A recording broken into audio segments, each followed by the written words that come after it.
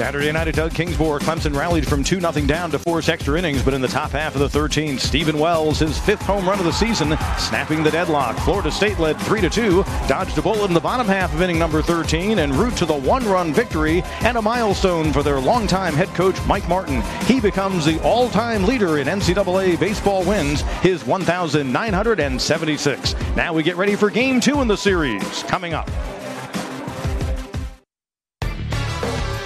It's the ACC on ESPN. A beautiful Sunday afternoon for baseball here at Doug Kingsmore Stadium. A top 15 battle once again. The Florida State Seminoles against the Clemson Tigers. Tigers sitting in first place in the ACC Atlantic Division on a windy day at Doug Kingsmore. They hope to get things going back in the right direction after having their 8-game winning streak snapped and a 7-game ACC run stopped. But NC State playing outside of the conference this weekend, so they can't impact things in the standing. Tigers lead over third place Florida State now at 2 games, and Clemson trying to also overtake North Carolina for the best conference record in the regular season overall. Hi friends, and welcome back in with Kyle Parker, Pete Hannity with you. So Tigers will try to get things going back in the right direction. Florida State, of course, can clinch the series with a win, but both teams have to deal with the fact that they played 13 innings pretty late last night, and now they have to turn around for a mid-afternoon game. And a lot of bonus baseball yesterday. It's going to come down to hitting with runners in scoring position. Both teams left a lot of runs out on the base, so if they swing it well today, whoever does is going to be victor. Yeah, the team's coming through just twice in the clutch last night, and those kind of games happen and end up going 13 because of that. And once again, a Clemson team that coming into the series has been doing some good things with the bats, but you just kind of got the feeling last night it just wasn't their night, managing just 6 hits in the game. And it was tough. You had a great pitching performance, and you got to look at the bullpen. You had Miller and Gilliam going pretty deep in the game yesterday, so look for Clemson to have a good starting pitching performance. So let's take a look at the Florida State batting order as they get set to come up here in the top half of inning number 1. Wells, the hero last night with that 13th inning homer, leads off in right field. Jackson Luke bats second in left field. Red Applin, the first baseman, hits third. Cal Raleigh in the cleanup slot behind the plate. Drew Mendoza, the leading hitter on the team, at third base, hits 5th. Nick Durr, the second baseman, hits 6th. Mike Salvatore, the shortstop, the 7-hole hitter. Jared Herron getting the start today as a designated hitter. And Reese Albert, the freshman center fielder, had a big night. His home run of the 7th inning gave Florida State a 2-0 lead before the Tigers rallied with a run of the 7th and a run in the 8th. Defensively for the Tigers, Jolly, Wharton, and Beer from left to right in the outfield. Injury issues continuing for Kier Meredith, and of course Bryce Teodosio is out for a while with a shoulder injury. Cromwell, Davidson, Hall will get the start at second base today. He started in left field last night. Williams the first. Kyle Wilkie behind the plate, and Brooks Crawford on the hill. And the Tiger junior right-hander about to make his 3rd career appearance against the Seminoles.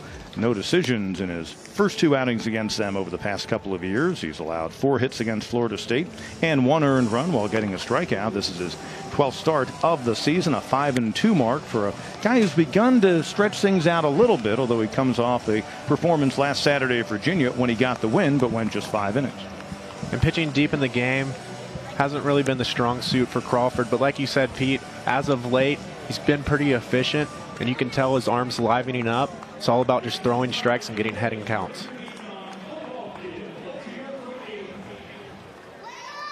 Opponents hitting .252 this season against Crawford.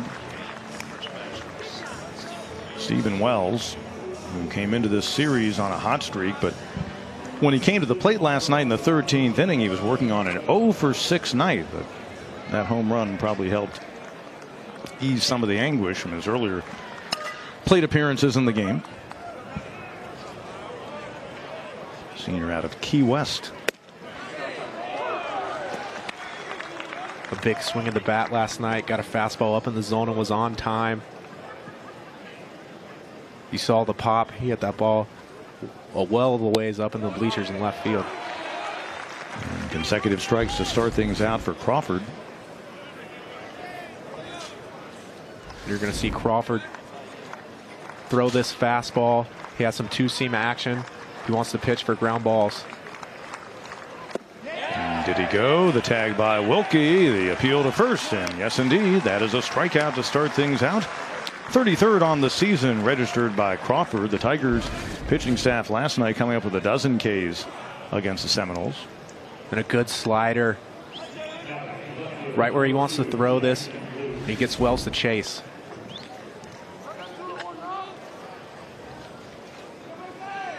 in those 5 innings against Virginia as Jackson Luke, the left fielder, steps in off a 1-for-5 night on Saturday evening.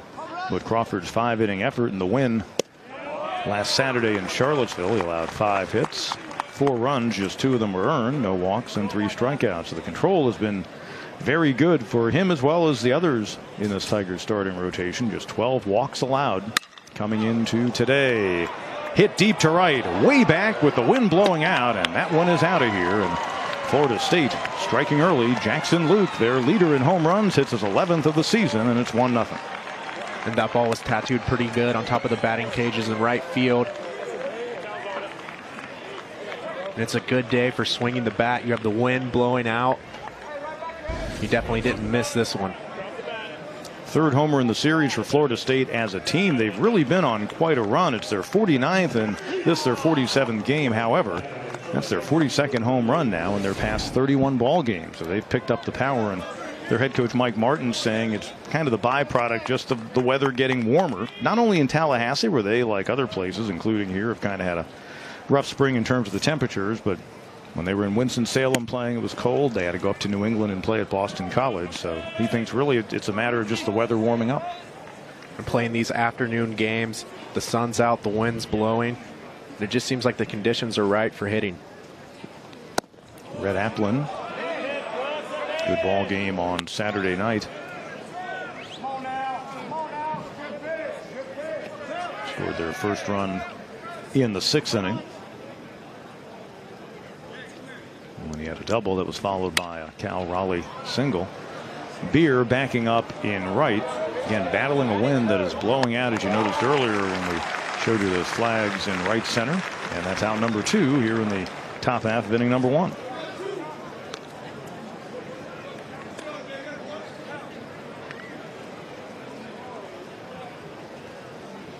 So here is Cal Raleigh, the junior catcher. 2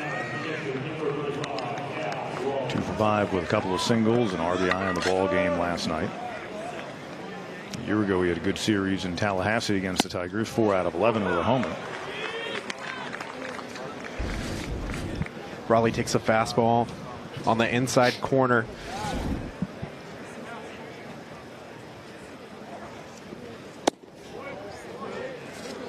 And the count evens at 1-1. Raleigh today starting his 171st consecutive game, his 168th in that stretch at catcher.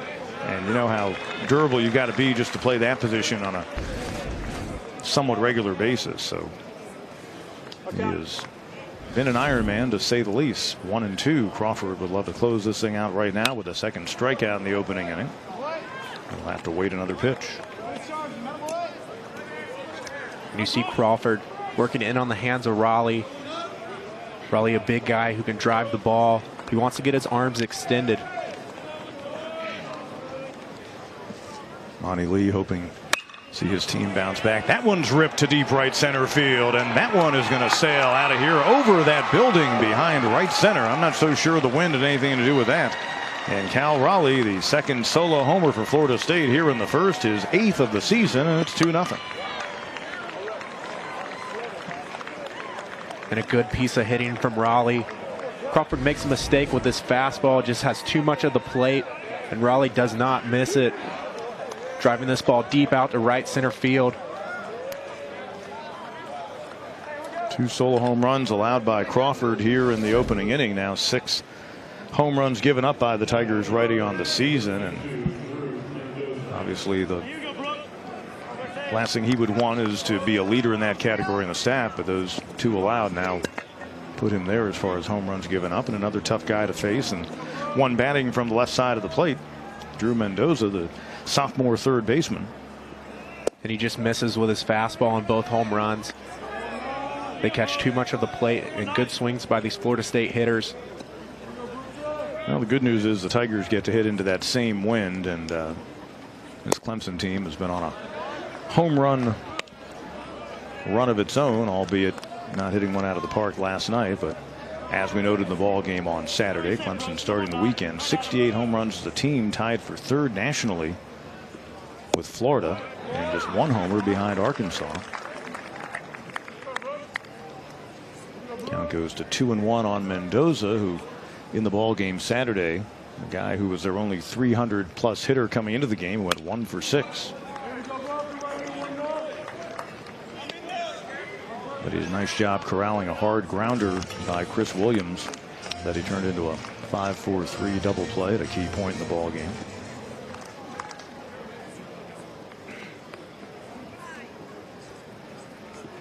Two.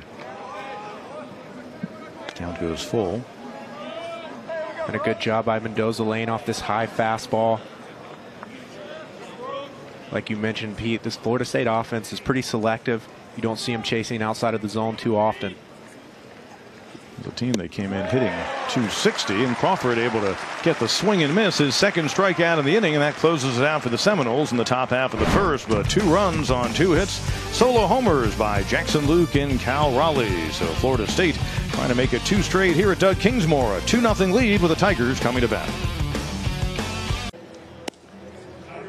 As you see the wind blowing out in right center field here at Doug Kingsmore Stadium. Florida State a couple of runs in the top half of the first. Clemson coming up for the first time. Let's give you Monty Lee's batting order as the Tigers try to start another winning streak after having their third 8-game run of the season snapped last night. Logan Davidson, the switch-hitting shortstop, again in the leadoff spot. Kyle Wilkie at cleanup last night. They moved the hottest hitter on the team into the 2-hole. Seth Beer drops down back into the 3rd slot in right field. Chris Williams, the RBI and home run leader on the ball club, hits cleanup at first. Grayson Bird, the DH for the game today, hitting 5th. Cromwell, the 3rd baseman, hits 6th. Drew Wharton in center field bats 7th. Sam Hall playing 2nd today and batting 8th. And Robert Jolly, the left fielder, will hit in the 9-hole today. And a Tiger team going against a Florida State ball club that has had some issues up the middle defensively this year. And they had a key error out of Nick Durr in that 13th inning last night that had a replay call gone a different way. The Tigers might have been able to walk him off, but Luke, Albert, and Wells from left to right in the outfield. Mendoza, Salvatore, Durr, and Applin in the infield. Raleigh again behind the plate. And Andrew Karp, a right-hander and a 4th-year junior out of Winter Garden, Florida, went to West Orange High School. First appearance against Clemson, and on the season, with those 7 wins, that's a pretty good number to have, especially as he's making just his 12th start of the year. He's had good stuff. You see the 74 strikeouts and the 13 walks, a pretty good ratio. He's facing this Tiger offense who has been hot as of late. One of the hottest hitters, Logan Davidson. And Davidson, first pitch swinging, skies it center field, got under a little bit, and that one a bit of a challenge, it looked like, for Reese Albert for out number 1. So 1 pitch and 1 away here in the home first. It can be one of those tough kind of days. You played in this outfield before, Kyle, when the wind's swirling around. When the wind's blowing this hard, it kind of impairs your judgment. You have to stay back. Your normal reads and jumps you have on balls can be a little tricky. You see the gust out to left center field. Look for these outfielders to be playing deep and let the balls come to them. Kyle Wilkie extended the hitting streak to 12 in a row last night. Takes a breaking ball in the outer half. And we saw this a lot from Parrish yesterday, but Karp throwing his breaking ball for a strike early in the count. It seems to be the memo from these Florida State pitchers. And now make it a 13-game hitting streak. Boy, he is red hot. I really like him hitting in the 2-hole in this lineup. I think it's perfect because he's making such great contact. And he's hitting about 430 during this hitting streak. He's super locked in. Here gets the breaking ball, just drives it right back up the middle. You see the confidence. He's not searching for contact, but rather selecting good pitches and putting the ball in play. Seth Beer hoping to quickly avenge what was a rough Saturday night for him. 0 for 6. He did reach on that Durr error in the 13th, but 3 strikeouts on the night. Florida State pitchers with 15 Ks in last night's contest. And the average better than 10 strikeouts per 9 innings. We've seen some big strikeout totals this year in some of the games here at Doug Kingsmore. Last night, the teams combining for 27. And Beer ahead of the count 2-0. Raleigh going to have a visit with him. And, you know, they started a lefty Parrish last night. Now, granted, it was the righty Van Eyck who ended up pitching 6 1/3 innings. He went the same distance as the starter Parrish did, but he did not seem to have too much trouble facing Beer. But Again, Karp, the right-hander. Beer has got to be a dangerous guy to see right there.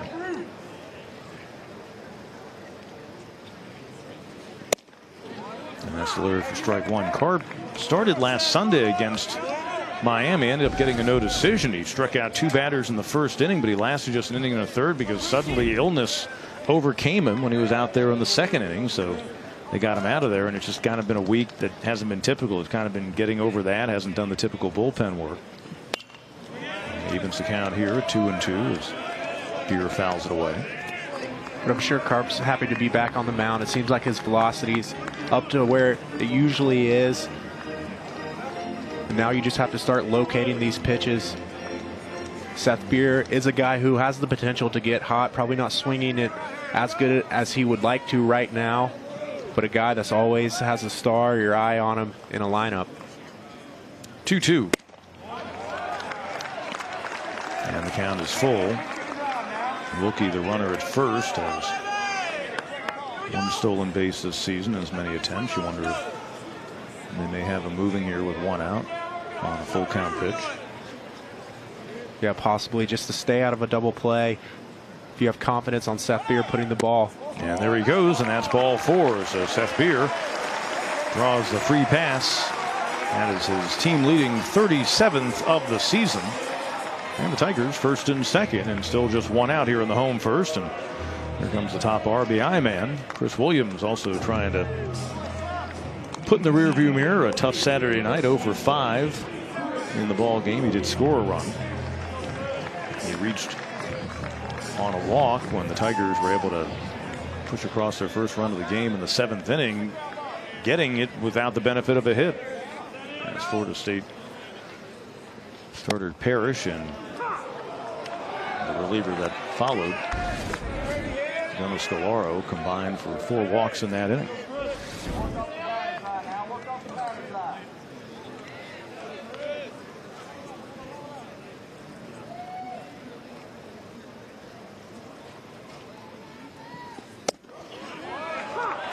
Williams thought about it, falls behind 0-2. He'd like to continue what he did against the Seminoles last year when he homered and drove in 4 in that series, and last weekend at Charlottesville when he had a couple out of the park and drove home 5.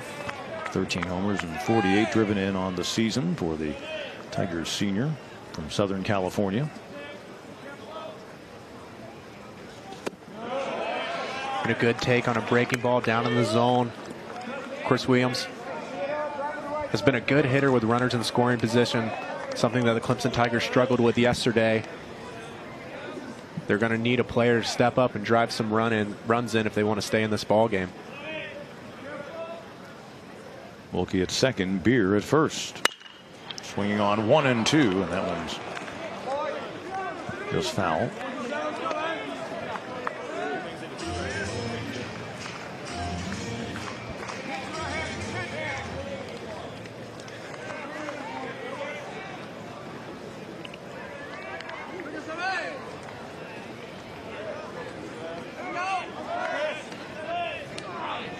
Again, a 1-2. Stays that way, so Williams hanging tough. He fights off a slider. Right now, Chris Williams is just battling. On the other hand, Karp's looking to put him away. Karp second on their team with those 74 strikeouts behind their leader Parrish, who started last night and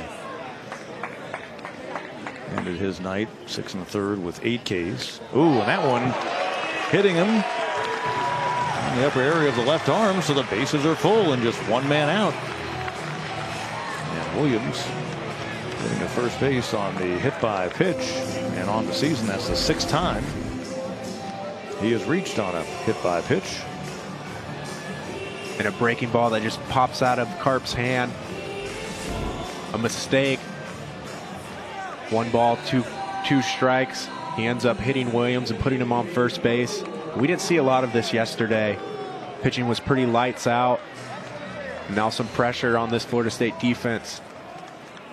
Big opportunity for the DH for the Tigers, Grayson Bird. 1 for 3 last night. Of course, he's Picked up the power numbers this year, taking strike one with those 7 home runs. He's driven in 20. And he's battled through some injuries. He seems to have some confidence at the plate.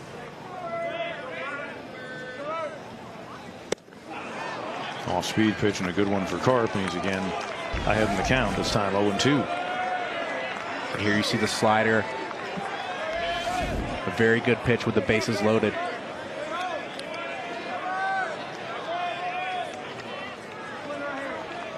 See if Carp goes right after him here with the bags full and just 1 out, and he does, and a swing and a miss, and that's out number 2. First strikeout recorded in the ball game for the Florida State right-hander, and it'll be up to Patrick Cromwell.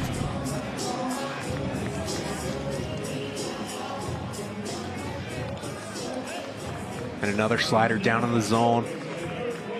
He gets Bird to chase, and a big strikeout with the bases loaded.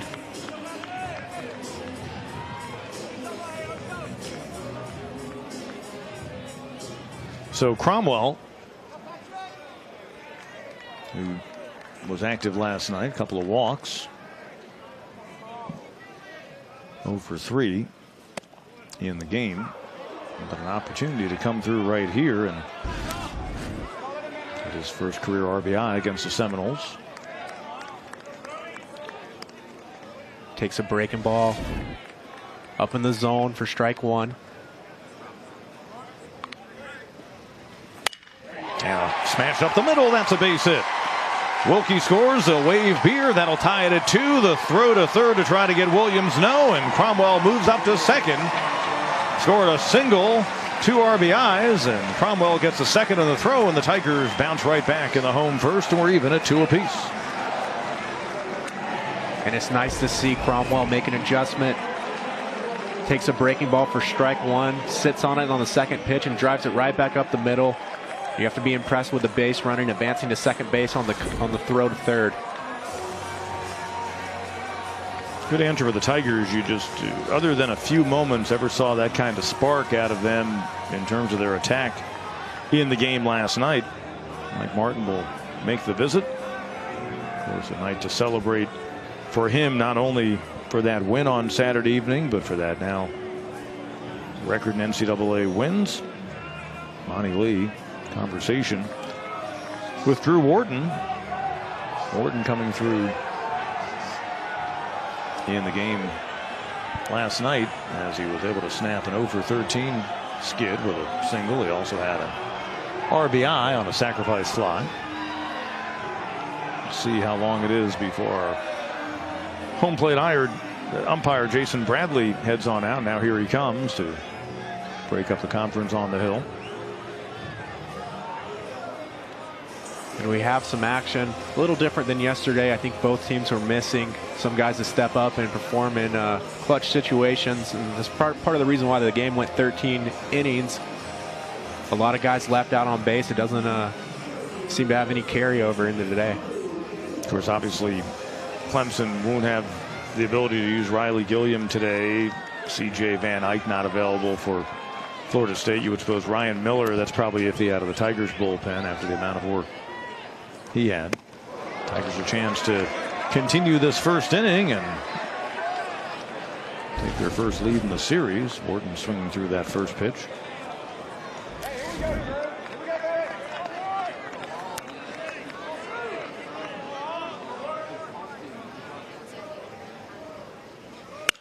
Off speed.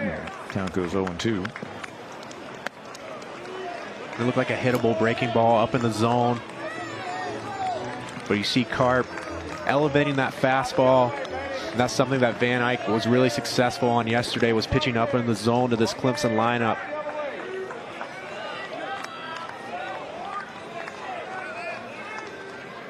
Wharton in an 0-2 hole. And he swings and misses. So just like Brooks Crawford in the top half, Florida State's Andrew Carp coming up with a couple of strikeouts in the bottom half of the first, but he too allows a couple of runs on 2 hits. Tigers even it at 2 apiece as we head to inning number 2.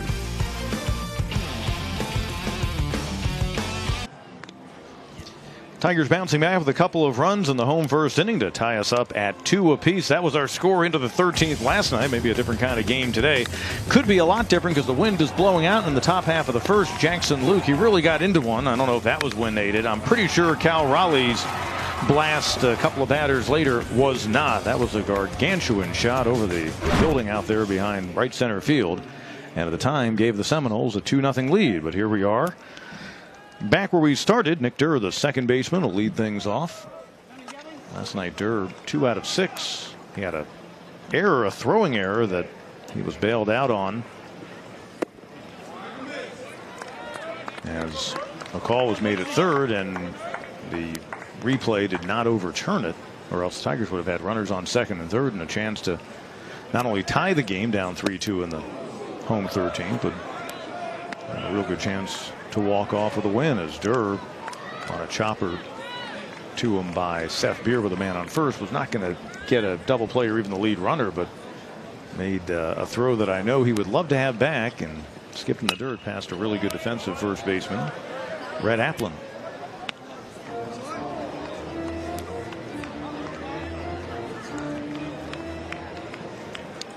With those 2 hits last night, 2 out of 6 performance, he was able to raise his average to 222. Chops this one to short. Davidson might have had a brief issue picking it up, but on to first for out number 1.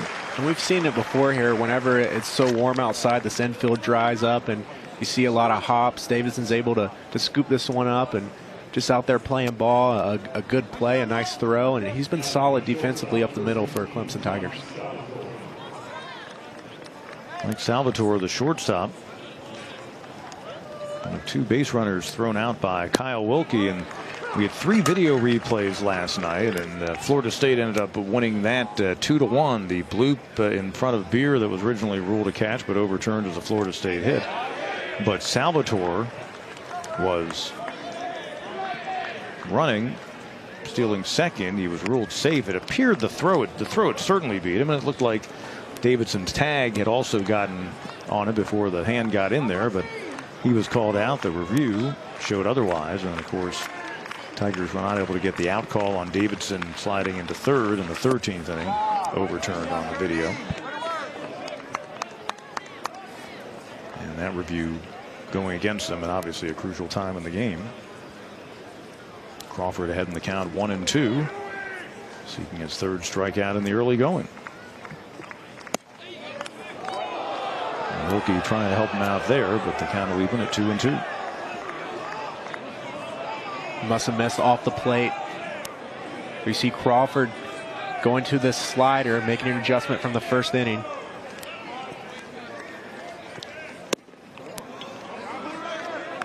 Count goes full. Salvatore, not one of the guys who draws a lot of walks on a team that leads the nation. But last night, reach base by a couple of bases on balls, so one of his better games on the season in that regard. Florida State now 289 walks as a team, playing their 47th game, and 6 of the past 9 seasons they have been number 1 in the nation in team walks. They're selective. They like to go deep into counts. That one ripped. A nice job by Cromwell, who made a great play over there to save a run scoring double last night, and that time going down. The Tigers' third baseman pulls it in for out number 2. And a good swing just hit right at third baseman Patrick Cromwell.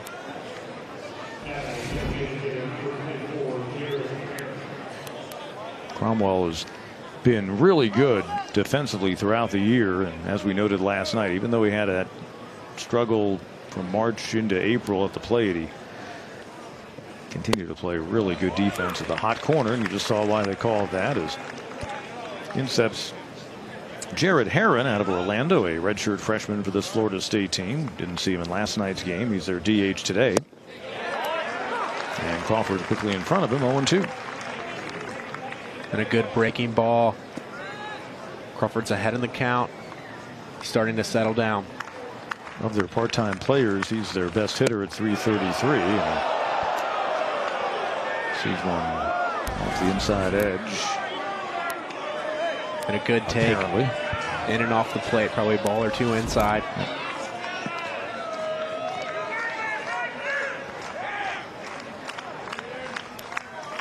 1-2 pitch. And that one just a little bit outside, so the count even up at 2-2. Crawford trying to retire the side in order after giving up those 2 solo homers in the Florida State first inning.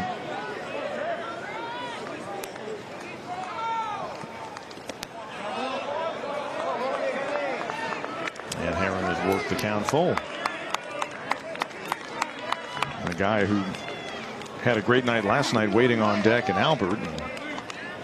You just assume try to close this thing out if you're Crawford and not have a man on base when he comes up, as he flexed some power last night. And a swing and a miss. Wilkie will make a tag to make it official, and the third strikeout here in the early going for Brooks Crawford closes it out for Florida State in their half of the second. So 3 up, 3 down for the Seminoles. Crawford looking to dial in. Tigers coming up in the bottom half of inning number 2 when we come back. 8-9-1 duo for the Tigers here in the home first. Clemson showing some good bounce back. We talked about what the hangover effect would be for both teams after the late night and the 13-inning game last night. But the Tigers responding, loading the bases in the home first, and then Tigers coming through. Patrick Cromwell with a 2-run single to tie the ball game. 2 runs on 2 hits in the first inning after Florida State had taken the early 2-0 advantage. Sam Hall started in left field last night. Was pinch hit for in the ball game in that 7th inning when the Tigers would score their first run. First pitch swinging left field. Luke on the run, and it bounces in and out of his glove. Hall has speed. He'll pull up at second base. It was a long way to go for Luke, but a ball he should have caught. I'm going to be surprised if they award the hit to Hall. And he had to go a long way for this ball. It just pops out of his glove. A lot of times you can lose track catching the ball behind your head, and seems to be what happened. Just pops out of his glove. Sam Hall's on second base. And they're going to score a double, so Hall will certainly take that. And he continues a really good run, the Tiger freshman. And a guy with great speed, so a single should score him as Jolly standing in. And Jolly came on in the 7th inning as a pinch hitter, ended up going 0-for-3 with a couple of strikeouts, so an opportunity to bounce back and break out of what has been a tough stretch for him of late. Jolly's trying to get things going. Came up empty yesterday, was in a couple clutch situations. Now he's up again with a runner in scoring position. All with his second double of his Clemson career.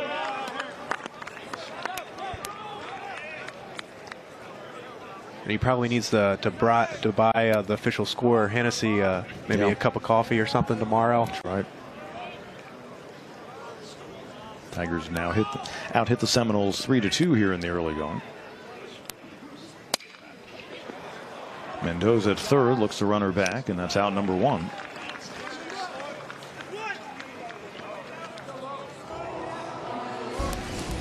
Tailor-made ground ball to third base.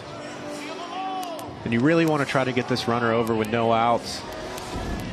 But that's not really Jolly's game. He likes to stay on that left field line. Just couldn't get the job done right there. Logan Davidson flied out to center his first time up.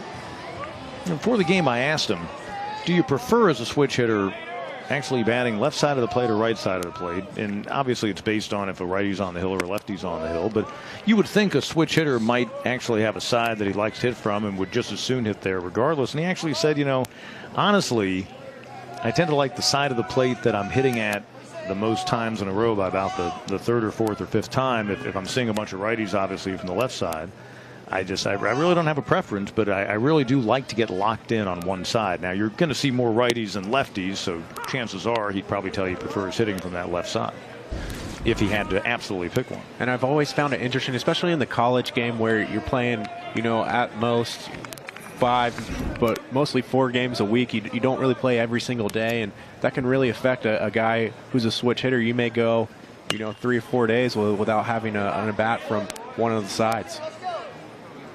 Looking to drive in his 27th run of the season. It was his single that followed the leadoff double in the 8th inning last night by Jordan Green. That got the game tied up at 2 apiece. And of course, Davidson, the ACC Player of the Week after he hit 500 with a couple of home runs and 7 driven in. And that big series at Virginia to go along with good games against Kennesaw State and Presbyterian.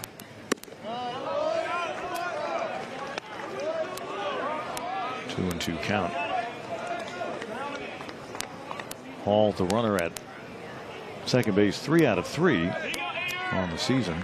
And stolen base tries. You've got a really good arm behind the plate in Raleigh, so I don't think Monty Lee has any thought of sending him. He doesn't have to right there. Into right. It'll get down for a hit in front of Wells. He's got the good arm. They're going to send Hall, and he'll slide in safely. Throw to second to get Davidson, and he's out. But a single and an RBI. The Tigers taking the lead for the first time this afternoon and the first time in the series, 3-2.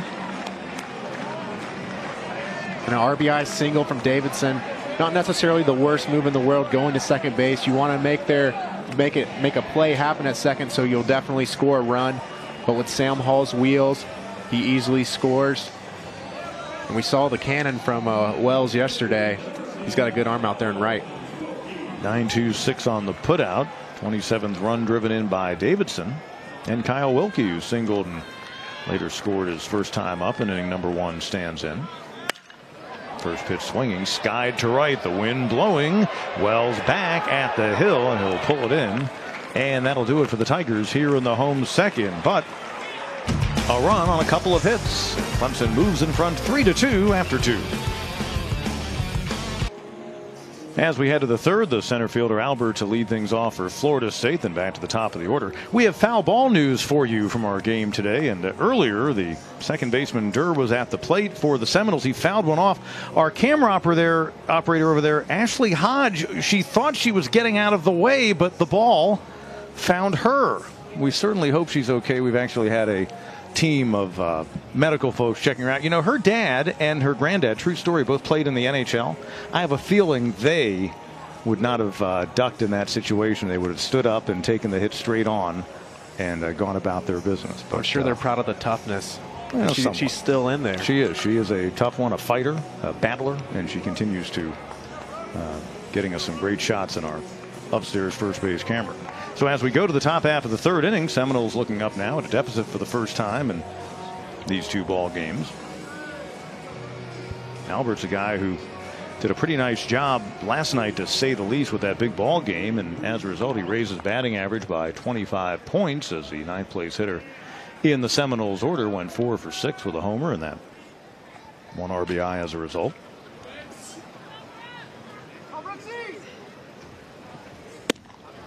And Brooks Crawford delivering ball 1. Albert was locked in yesterday, like you said.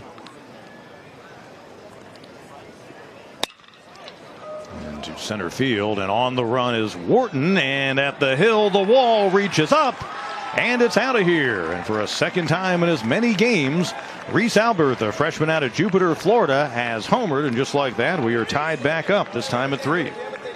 And Albert stays hot. Gets a fastball over the plate and drives it out to deep left center field. And how many times do you see this? A guy who's going good hits another ball out of the ballpark. All 3 Florida State runs on solo homers, and the wind is blowing pretty much straight out. If you look at the flags in right center, that one kind of had a slicing movement on it. But still well hit. So here's a guy who had a solo homer in the 13th inning last night. 5th home run of the series for the Seminoles as a team, and now they have hit 51 on the season and 44 in their past 31 games. They're just jumping on this fastball from Crawford. He wants to run this thing in on the hands of a lot of right-handed hitters and away from lefties. Whenever he misses over the plate, that's when he gets touched up. Crawford trying to bounce back strong against Wells, who he got on a swinging strikeout to start things out in the first inning. 3 Ks so far for Crawford. So Crawford has now allowed 7 home runs on the season. And once again, that foul ball over in the neighborhood of our first base camera person, who may be filing a significant workers comp report by the end of our ball game today. And just getting a piece that time as well. Do we need a personal protector up there? I'm thinking maybe with a glove or a batting helmet. We may need to assign our very efficient stats person instead to maybe get his catcher's gear on and go on out there and be on the lookout. We need to keep our camera folks healthy. Again, the 1-2 offering and a swing and a miss. Fourth strikeout of the game for Crawford. Second time he's gotten Wells, and that's out number 1 here in the Florida State third. Here you see a slider located right below the knees and a good pitch from Crawford.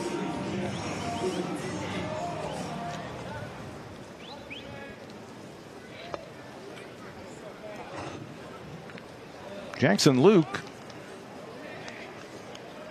started our scoring with his team leading 11th home run, a solo blast when he came to the plate in the first inning, and then aided the Tigers' cause by having one pop out of his glove as he sprinted to left center field, and that's how Sam Hall was able to lead things off what was ruled a double in the Tigers' second, and Hall would come around to score the third Tigers run. Soft liner, and Hall on to first for out number 2.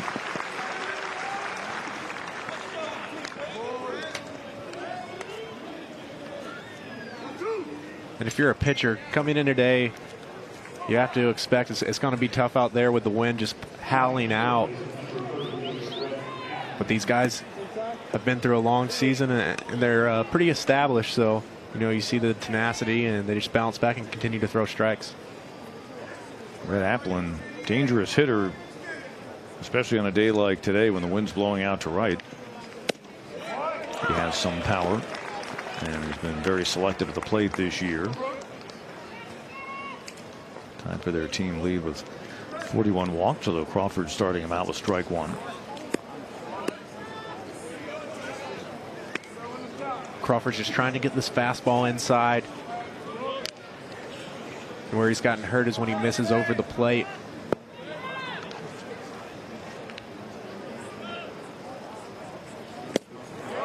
Swing and a miss. Mike Martin, you just saw him preaching patience and saying that this decade run of leading the nation in walks isn't necessarily anything new. I mean, he'd always had teams that he always thought had a pretty good eye, and he told me on Saturday that back in the 90s his teams were averaging about 5 walks a game. They ended up with 4 last night, which is a low for them. Again, Hall, this time a grounder right at him and on to first. So 3 up and 3 down for the second, or I should say 3 men retired after the home run by Albert, which makes the game a 3-3 ball game. And Mike Martin, the head coach of Florida State, will visit with us after this timeout.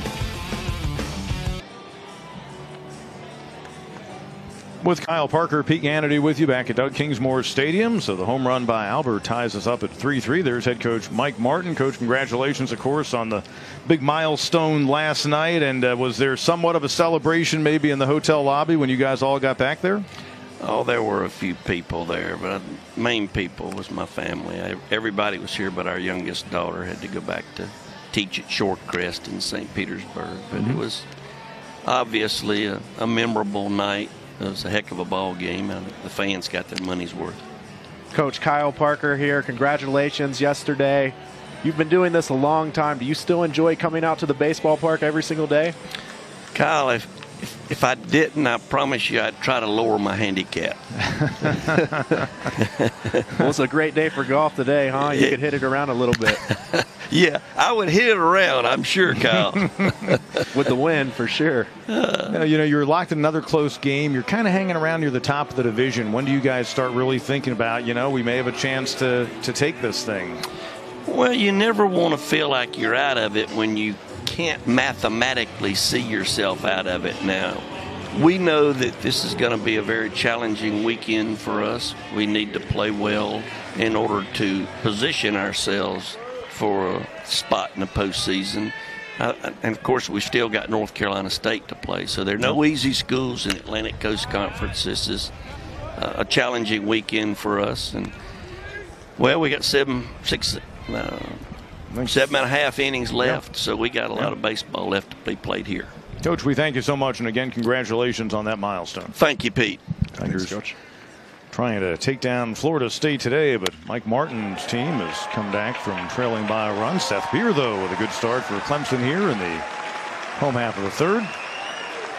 As Beer coming through with his first hit in the series, a leadoff base runner. A Florida State ball club that, again, the Tigers would love to win the Atlantic Division. They sit in first place. NC State's in the hunt. Seminoles in third place, 2 games out. But last year, Florida State won the ACC championship, finished 5th in the division. So there are very few guarantees beyond the regular season, no matter where you finish in the standings. Chris Williams would like to do what Seth Beer just did and come through with a first base hit in the series.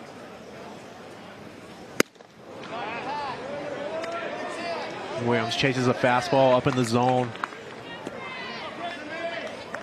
Reached on a hit by pitch in the first inning. Was later left stranded at third. And you see the wind blowing out, and as a hitter, you can kind of be enticing to take these big home run swings, and you just have to keep to the basics, get a pitch that you can drive and not try to do too much. And he falls behind the count 0-2. 3-5-0 for the Tigers, 3-3-0 for Florida State. Carp, a couple of strikeouts. Brooks Crawford, the Clemson starter, 4 Ks so far.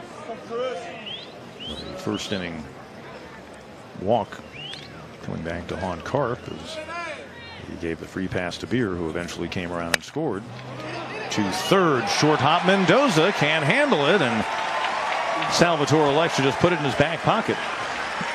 So we're going to go with E5. That'll be the first error in the game on either team, and the Tigers have them on first and second with no one out here in the third. And a tough play. Mendoza gets it on a short hop, and you can see him trying to get the lead runner at second base, but has to be aggressive to come in and get this ball, and just misplays it. Grayson Bird striking out his first time up. A big opportunity for the Tigers junior DH out of Milton, Georgia.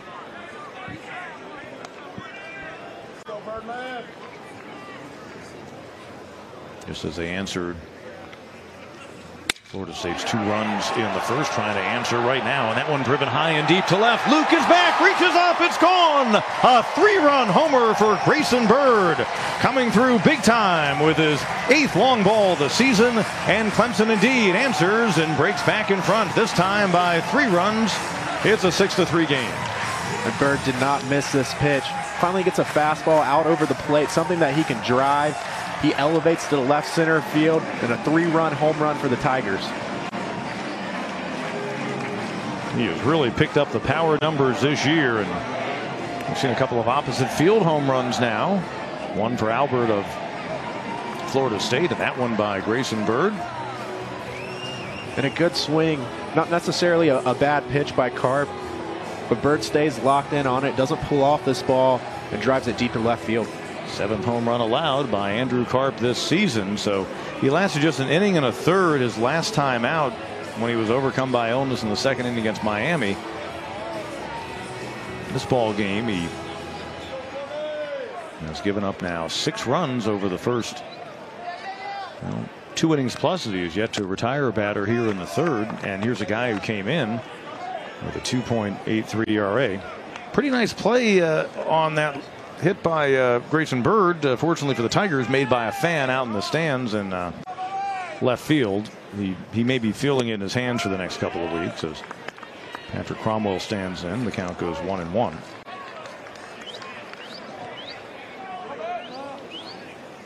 And for the Tigers, that's their first homer in the series, and now the Clemson team was 69 on the year. And this their 47th game.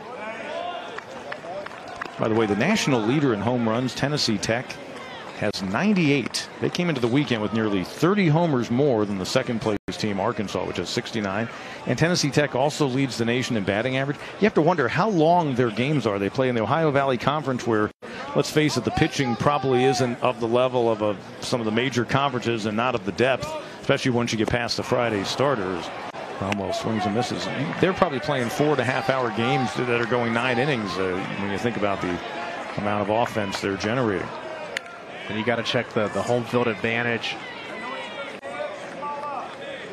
Yeah, that's true. I'm not that familiar with the park that Tennessee Tech plays in, but that probably also has something to do with it. Although that's the kind of team that probably travels a lot in February and March outside of their conference. You probably should look that up and see how much that might be aided by a bandbox kind of park. So when I played in Colorado, every Sunday day game, that was at least going to be a 4-hour one with the way the ball flies there and the thin air. So kind of familiar with a lot of home runs. Cromwell taking the count goes full. Yeah, I mean, yours is the your first major league home ballpark, the epicenter of long balls. It's the highest altitude in the major leagues out there at Coors Field. Arizona is second. And that one's ripped through the right side. A base hit for Cromwell. Tigers with another man on and still no one out here in the home third. And a nice swing from Cromwell. Just stays locked on a breaking ball. Drives it through the right side of the infield for a single. Cromwell now 2 for 2 in the game. Of course, he had the 2-run single to start the scoring for Clemson in the home first. Slowly building that batting average back up. Couple of hits today. He came in hitting .253. Here's Wharton. 2 strikeout victims against Carp. That is what closed out the first inning for the Florida State righty. And Wharton first pitch swinging. That's going to get down inside the line and head into the left field corner. Cromwell to third. He'll be held there. Wharton pulls into second base. Second and third for the Tigers as Drew Wharton coming through with his 11th double on the season. He's second on the team. And the Tigers now with 2 in scoring position and still nobody out. And a good swing from Wharton. It's nice to see him make an adjustment.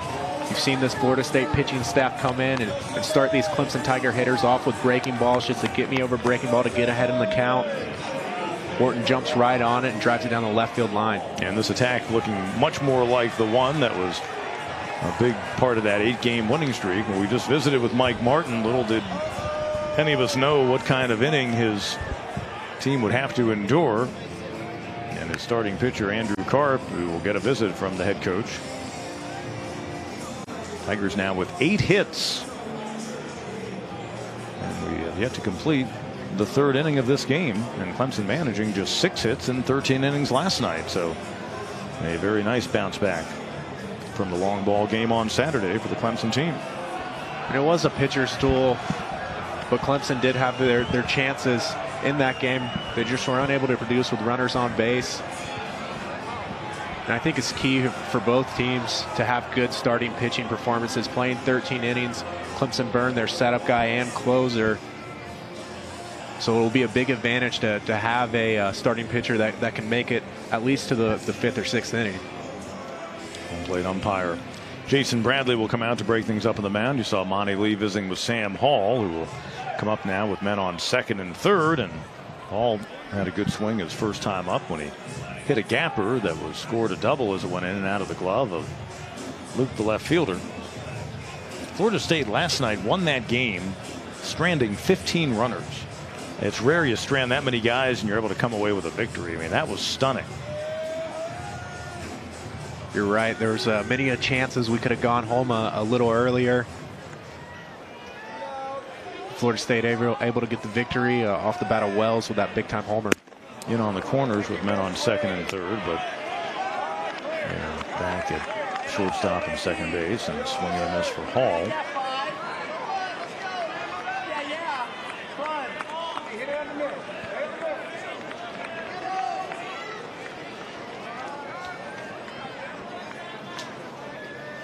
All this season, just a couple of strikeouts and 19 plate appearances.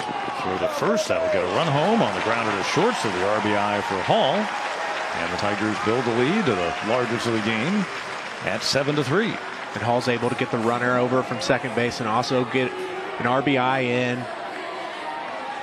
It's just a ground out to shortstop, but a productive at bat.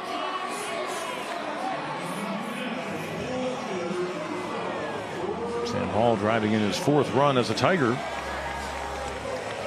Which had a couple of RBIs last weekend at Virginia. So Wharton moving over to third on the play. Robert Jolly just one man out. Now the infield coming in for Florida State, but a chance to get an RBI even if he isn't able to come through with a hit.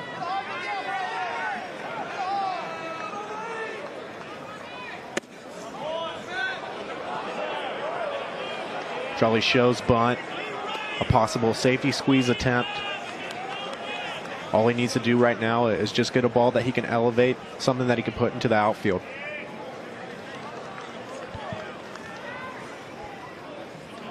Mendoza still remains just at the cutout. Now he comes onto the grass a little bit at third.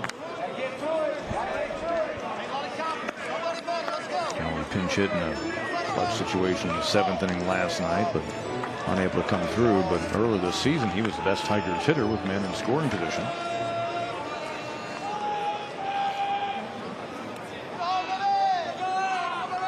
1-1 pitch. Far up ahead in the count. Seminoles last night used just 3 pitchers, and one of their relievers, Scolaro, only faced 2 batters in a third of an inning. But the guy who's going to be a real star for them, freshman C.J. Van Eyck, went 6 in the third to close it out and get the win. So he's not available today, and they are a team, and particularly a pitching staff, that has been hit hard by injury this year. So they don't have the bullpen depth they would like to have, and they've counted not only on the true freshman Van Eyck, but Scolaro's a freshman, and they've counted on Connor Grady this year, and he is also a first-year performer. Jolly hanging tough. Count remains 1-2. And Jolly's just fighting in there, trying to get something that he can handle. You see Carp starting to elevate, trying to get it on the hands.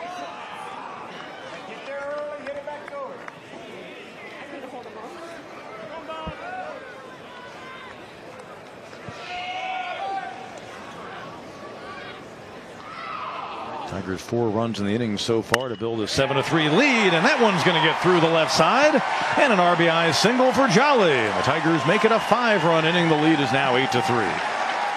And finally, Jolly gets a ball that he can put into play, flicks it through the hole.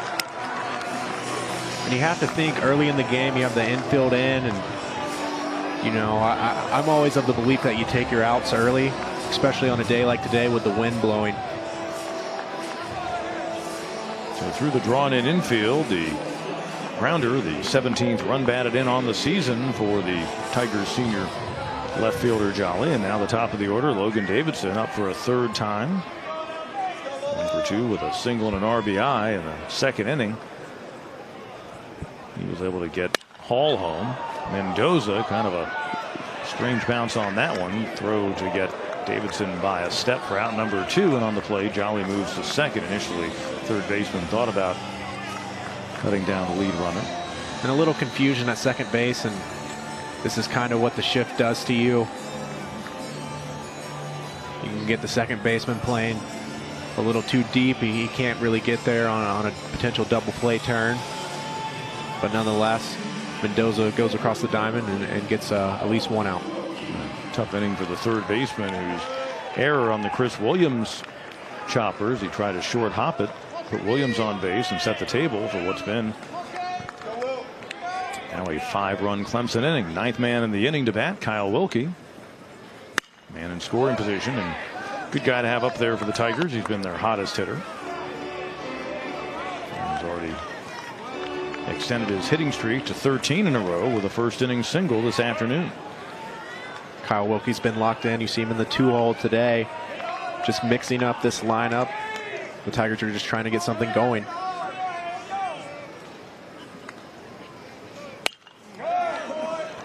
Falls behind 0-2. Carp has been ahead of most batters he's faced. It's just what the Tigers have been able to do in terms of battling and either working counts deep or delivering when the count was 1-2 against him. And he's made a few mistakes, but you have to credit this Tigers lineup for taking advantage and not missing pitches.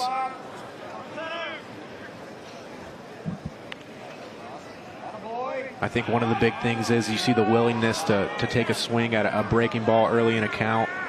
I think that's a big tendency from these Florida State pitchers. They've been getting ahead with their breaking balls, and it seems like Clemson has wanted to hit a fastball and just let them go. That one upstairs, and Wilkie ducking out of the way. It's more than just high and tight. It went behind him. Wow.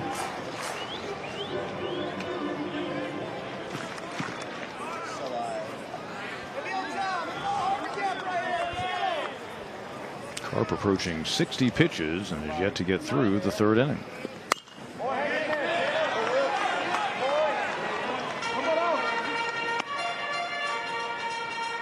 The Carp's just searching for a pitch to be able to put someone away. He's been mixing fastball and breaking ball. Look for him probably to throw that slider down in the zone.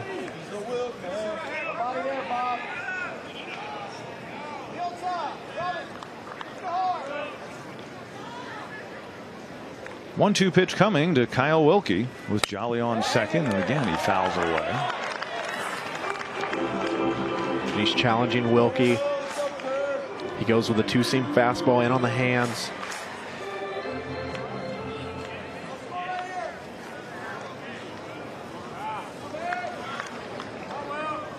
Carp, a fourth-year junior out of Winter Garden, Florida. And the runner going, throw to third, and Jolly's in there. So, bit of a surprise as Robert Jolly's able to take third. He's now a perfect 2 out of 2 on the season in stolen bases, and the Tigers have him 90 feet closer. 2 men out, but the count even at 2-2. And Jolly gets a really good jump.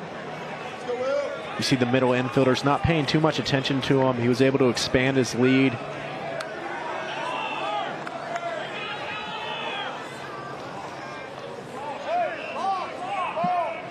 Looked like he was distracted by something behind him there. And here's the 2-2 pitch. And Wilkie, if nothing else, is hanging tough and building on this sizable pitch count and leading you to believe that Carp won't be around too long in this game. But the Tigers have done some nice work. 8 runs on 9 hits so far. And again, he goes to a full count on a batter. And a good take from Wilkie. He's really working this at bat.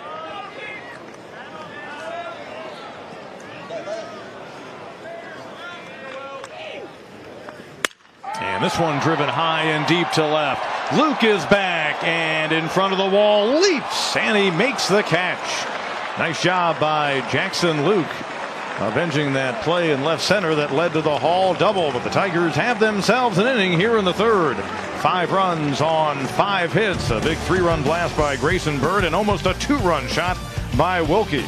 Tigers have an 8-3 lead as we head to the fourth. Monty Lee, the head coach, will visit with us when we come back.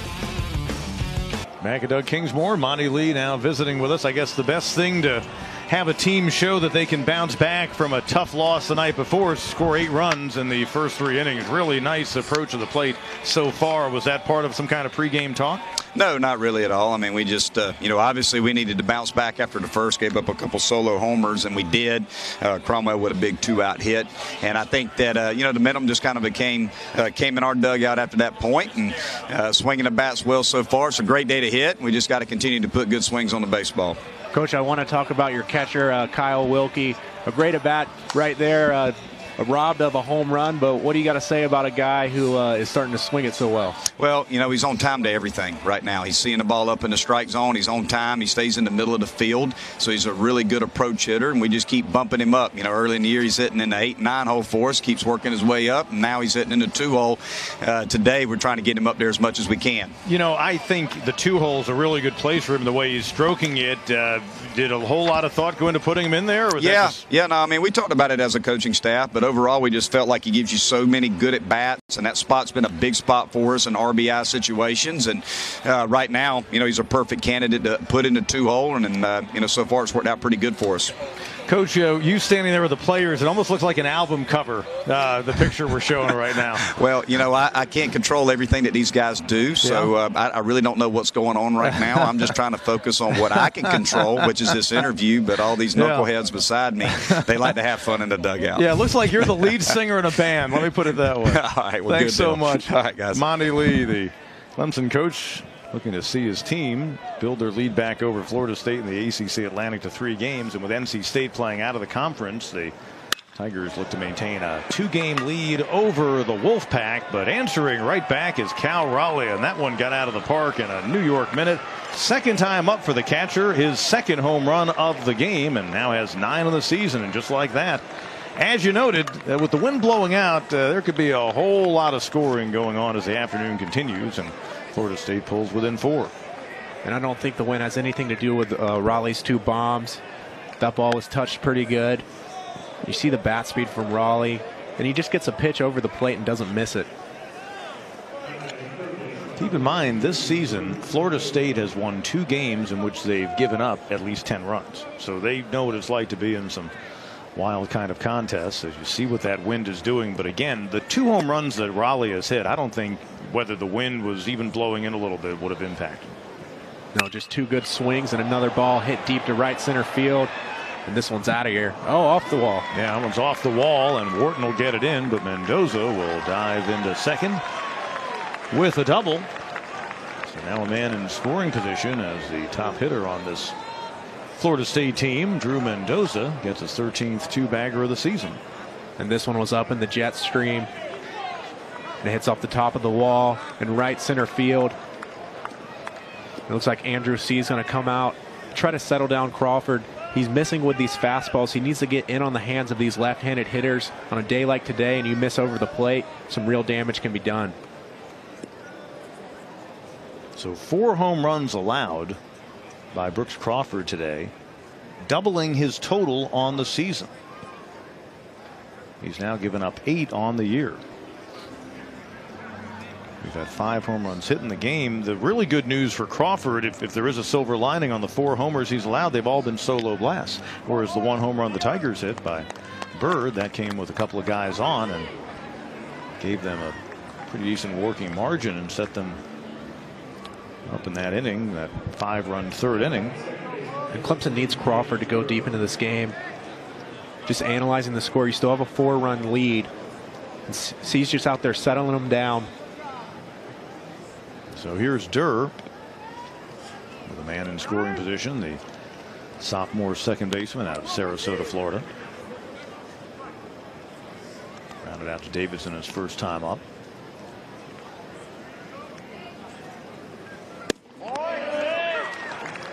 And a strike delivered by Crawford.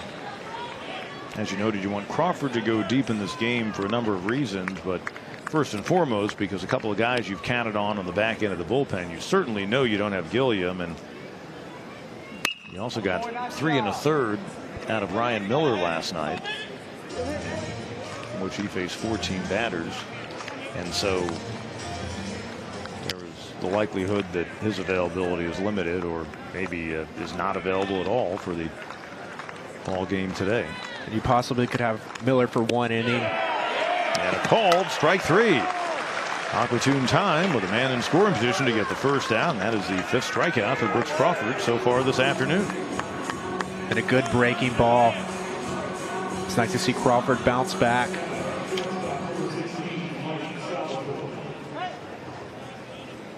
So of the 5 strikeouts that Crawford has registered, that's the first time he's gotten a batter looking. Like Salvatore, the shortstop, hit a liner to 3rd that Cromwell snared his first time up. That was in the 2nd inning.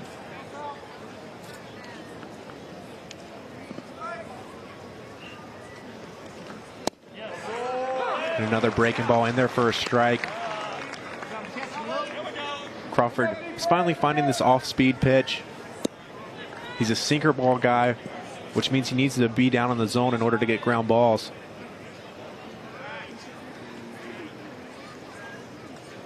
Mendoza back to 3rd. Trailing by 4 here in the 4th inning. I doubt Mendoza's going anywhere. Although obviously if you're Florida State, you'd like to see him in a position where a sac fly would get him home, but the way the ball's flying around today, I don't know that that's something you need to worry about at this point. Yeah, well, you just want to keep him close enough so if you get a hard hit ball, let's say at the left fielder, you don't send him home automatically. Chopper is short, and Mendoza will head to third. Davidson throws to first. That's out number 2. So both times up, Salvatore has hit the ball on the left side. That time the grounder to his opposite number. 2 away with a man on third down for Florida State. And here comes the designated hitter, Heron. Just a routine ground ball to shortstop Logan Davidson. He sets his feet and makes a nice throw across the diamond. Heron 323 on the season, limited opportunities for the freshman out of Orlando. Last night they used both Kobe Johnson, who was a guy we could see out of their bullpen today. He also pitches. He was the DH to start out, and then Rafael Bornegal Jr. finished out the game in that role.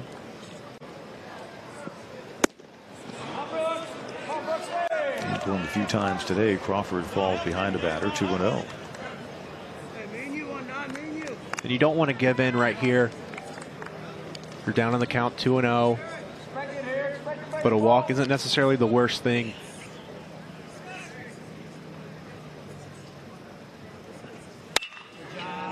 Davidson takes his time with a slow man running on to first, and Crawford able to leave that runner stranded at third base. So Florida State with a run ahead, a second solo blast by Cal Raleigh. Both have been no doubters, but no further damage after that. Middle of the fourth here at Doug Kingsmore Stadium. 8-4 Clemson lead. The final 2 innings.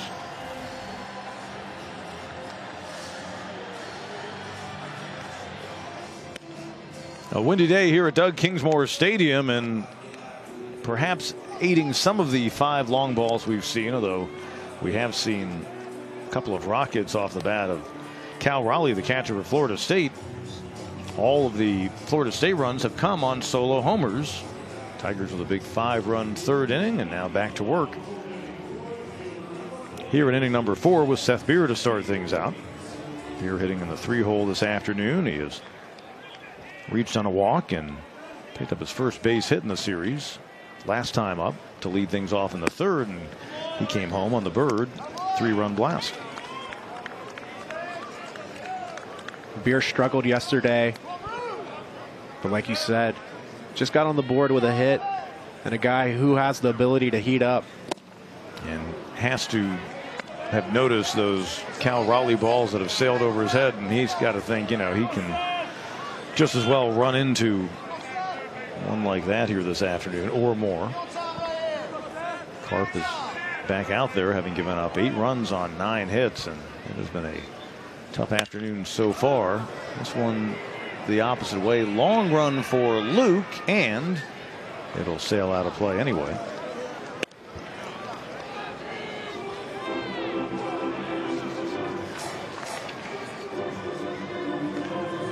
Jackson Luke's been running all over the place today, and of course was able to deny Wilkie a 2-run homer at the end of that third inning, or else the Tigers might still be batting. That was a good play, navigating along the fence. He's able to bring a home run back, save 2 runs.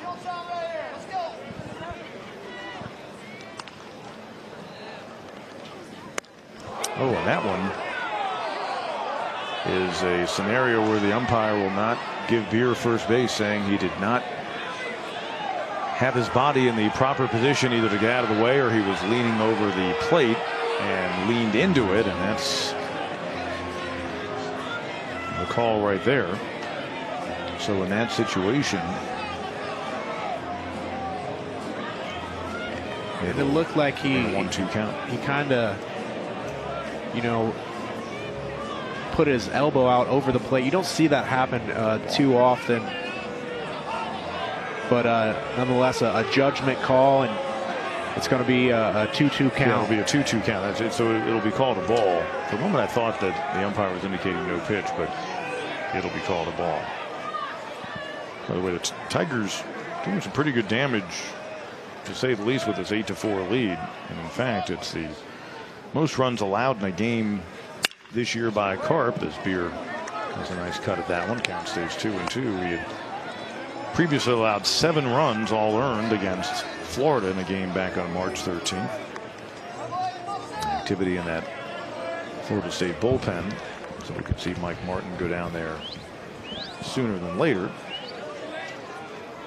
As you saw, they have the right-hander Tyler Ahern up and throwing. And you just don't see him putting away these Clemson hitters. Has gotten into a lot of two-strike counts, but they just continue to fight back.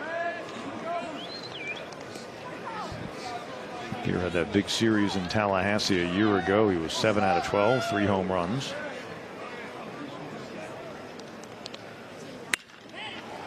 Popped up left side, Mendoza.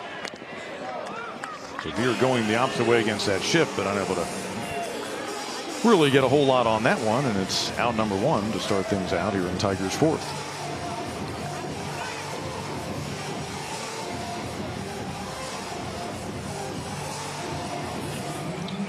Chris Williams reaching on an error by the third baseman Mendoza in the third inning. He's been on base each time on a hit by pitch, and then that error, and when he got on in the third, Bird followed with the 3-run homer.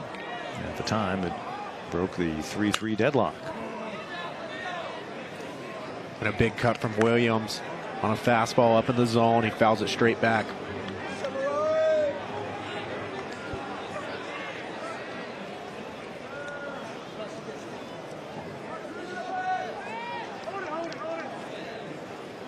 Carp has not retired the Tigers in order. Clemson has scored in each of their 3 times up prior to this 4th inning. 2 in the first, 1 in the second, and then 5 in the third.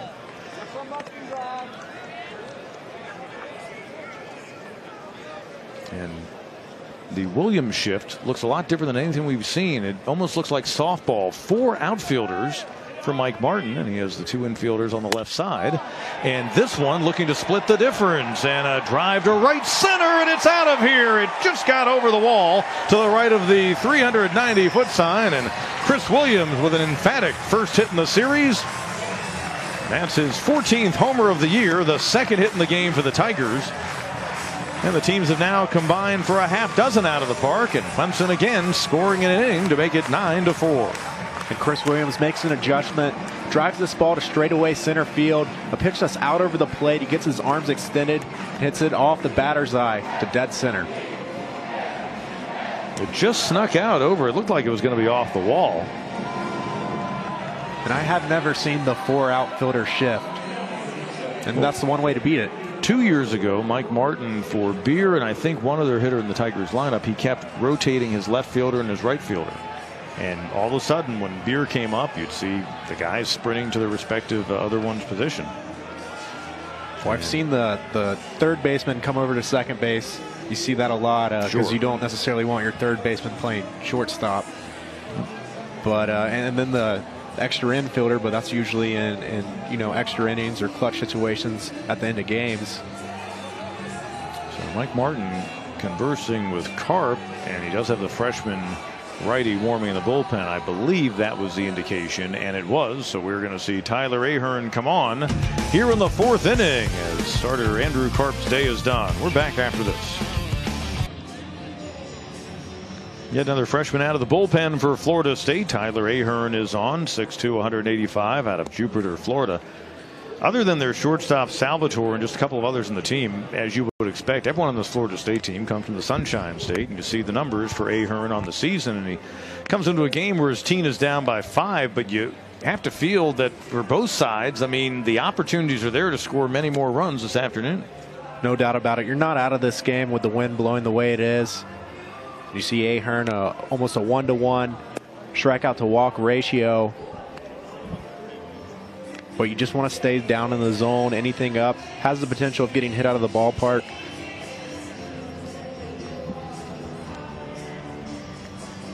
And it's Andrew Carp back behind the bench in the dugout. Not a good outing for him. He ends up going 3 1/3, allowing 9 runs on 10 hits. And one of those hits was a blast that kind of put the game in the flow that we have now, as Grayson Bird came up with a couple on in that 3rd inning and delivered one into the left field stand. You saw the fellow out and left making the nice catch for the Tigers' designated hitter, his 8th homer of the season. Now his 23 batted in, and here he is. 3rd plate appearance of the game. He struck out his first time, but avenged that with that home run. And of course, Grayson Bird knows all about multi-home run games. He had the 3 against Charleston Southern earlier this season. Home run by Williams, 2nd of the game for this Tigers team, and giving them 70 on the season, playing here in game number 47 on the year. Little cue shot to 3rd. Mendoza waiting on it. Strong throw, and what a nice job by the first baseman Applin, who, with the runner coming right at him, able to apply the tag and get out of the way, and that's out number 2. And it looks like a changeup that Burgess hits off the end of the bat. And he's been struggling with injury. Can't really get down the line like he would like. And a good play by Applin at first base, applying the tag. Patrick Cromwell, 2 for 2, a couple of RBIs and a run scored on the afternoon.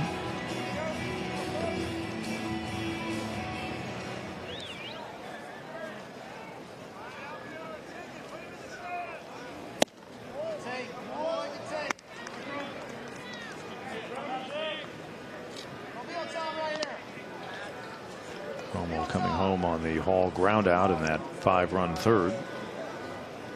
The batting average back up to 263. Of course, earlier in the year, he was the Tigers' top hitter in the early stages of the season. Here he takes an off-speed pitch. Cromwell's had 2 good at-bats so far today.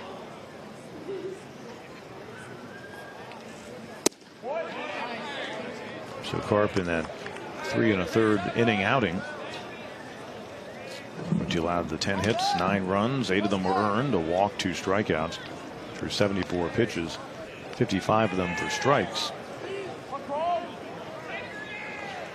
And he follows up last week's inning and a 3rd start against Miami that he left due to illness with just 3 1/3 innings today. It's his 3rd shortest appearance of the year.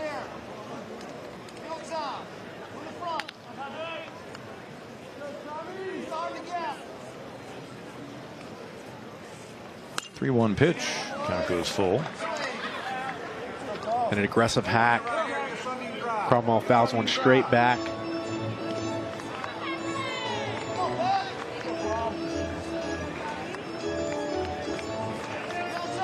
Every batter in the Tigers lineup has at least 1 hit in the game today. And here we are, still in the 4th inning. And that's ball 4. Actually might have caught the right foot of Cromwell. And that will be scored, a hit batsman. The 2nd time in the game that Tiger has reached that way. Williams took one on the arm in the 1st inning.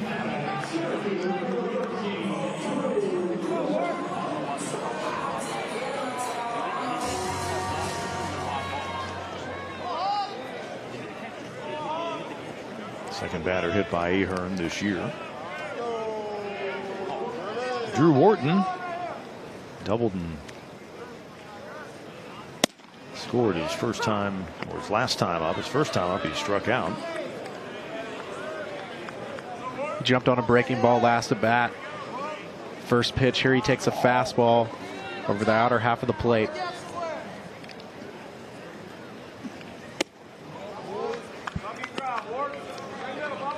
Wharton now with 11 doubles on the season. Davidson leads the team with a dozen.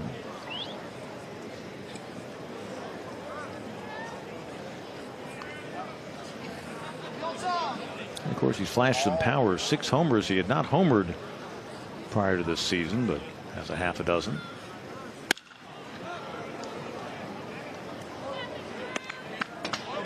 And he fouls this one back. He is a guy that does have some pop, like you said, Pete. Just about swinging at pitches that he can drive.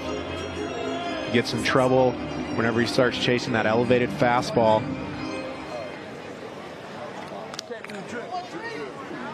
And he's tied with Seth Beer for 2nd on the team with those 33 runs batted in. inning with a delayed steal by Cromwell. The ball was in the dirt and thrown into center, so Cromwell's going to get up. He'll head to third and he'll stand there with 2 men out. So a second error in the ball game against Florida State on the throw that allows Cromwell to get over to third. But it looked like he faked as if he were going, then elected to when the ball was in the dirt. We're going to call it a wild pitch and then the E2. And it's just good baseball. Whenever you see the catcher drop to his knees, you take off. You know the ball's going to be in the dirt, and you have a good chance to advance to second base. And a good heads-up base running play by Cromwell. 2-2 to Wharton. Hard grounded to third, but there's Mendoza. And that'll end it for the Tigers here in the 4th inning. But they are able to build the lead back out to 5 runs. Chris Williams, his first hit in the series. One that'll get him some notice. A blast to center field. Williams now 14 homers on the season to lead this Tigers team. So we head to the 5th. Clemson a 9-4 advantage. You see the view from the back of the left field stands from Doug Kingsmore Stadium as we wrap around the football facility. We were talking during the break what a great wiffle ball facility the indoor would be to go in there. And here we are. And actually that perspective more from our camera in center field. And all the way into Doug Kingsmore as we start the Florida State half of the 5th inning. And he who possesses one of their 4 home runs in the game, Reese Albert, the center fielder, the freshman out of Jupiter, Florida, will lead things off. He has brought that batting average up big time during this series, in which he has 5 hits so far. 5 for 7 against Tigers pitching this weekend for Albert, who was hitting .232 when Saturday night's game began, but now you see he's over .260. He's been swinging it lately. Seems like every at bat he hits something hard. Drove a couple balls out of the ballpark. Someone you need to be careful with. Crawford trying to dial in, get through this 5th inning.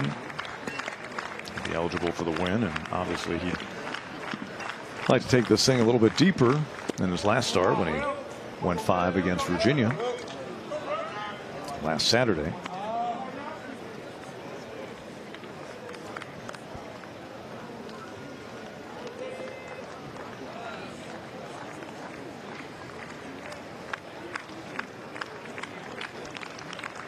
And the 1-2 pitch. Lined, and there is Davidson. Had him played perfectly. Just a little bit left of second base for out number 1. Maybe got a hair in on the hands of Albert, but still a good swing. A line drive, but Davidson's able to range it down, playing almost directly behind second base. Top of the order, Stephen Wells. 0 for 2 in the game with 2 strikeouts. He was last night's hero with that solo homer in the 13th, but he's just 1 out of 9 in the series.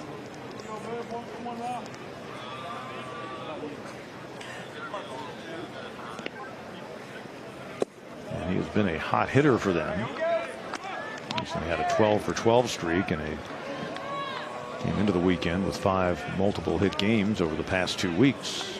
Clemson has had him figured out. A year ago he went 0-2 in just 1 game played against the Tigers. So his work against Clemson not all that inspiring so far, and a strike delivered by Crawford. Tigers junior right-hander with 5 Ks so far. Ripped, and what a nice job on the scoop by Cromwell. Up with it on to first. Another top shelf play delivered in this game and in this series by the Tigers' 3rd baseman, and it's 2 up and 2 down here in the 5th. Patrick Cromwell continues to flash the leather at third base. He's picking it over there, gets back up to his feet, and makes a nice throw across the diamond. Jackson Luke delivering the first run of the game with that solo homer in inning number 1. 4 solo home runs have provided the scoring for Florida State. And Luke, their team leader with 11 on the season, now is driven in 36. He had led them in hitting the past couple of years, and it's really something. He started today with a .237 average. You see he has it at .240.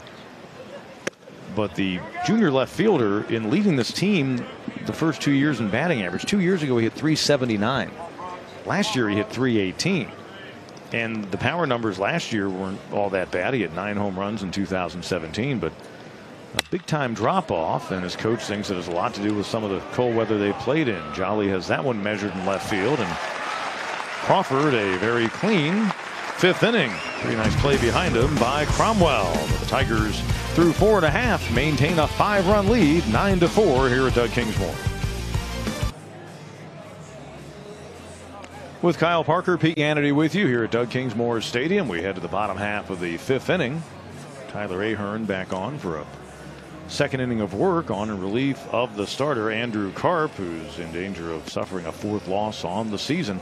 Well, last night Mike Martin with that new NCAA record 1,976 victory, passing Augie Garrido, the longtime coach at Cal State Fullerton in Texas, who passed away earlier this year.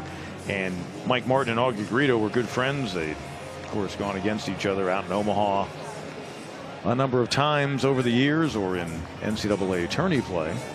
And Mike Martin has had an amazing career, but he has one prize that is out there that he and all the Seminole fans won, and that is a College World Series championship. He has taken Florida State to Omaha 16 times. That's an amazing feat in itself.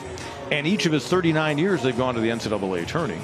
Florida State as the program has made it to Omaha 22 times, but that elusive winning it all.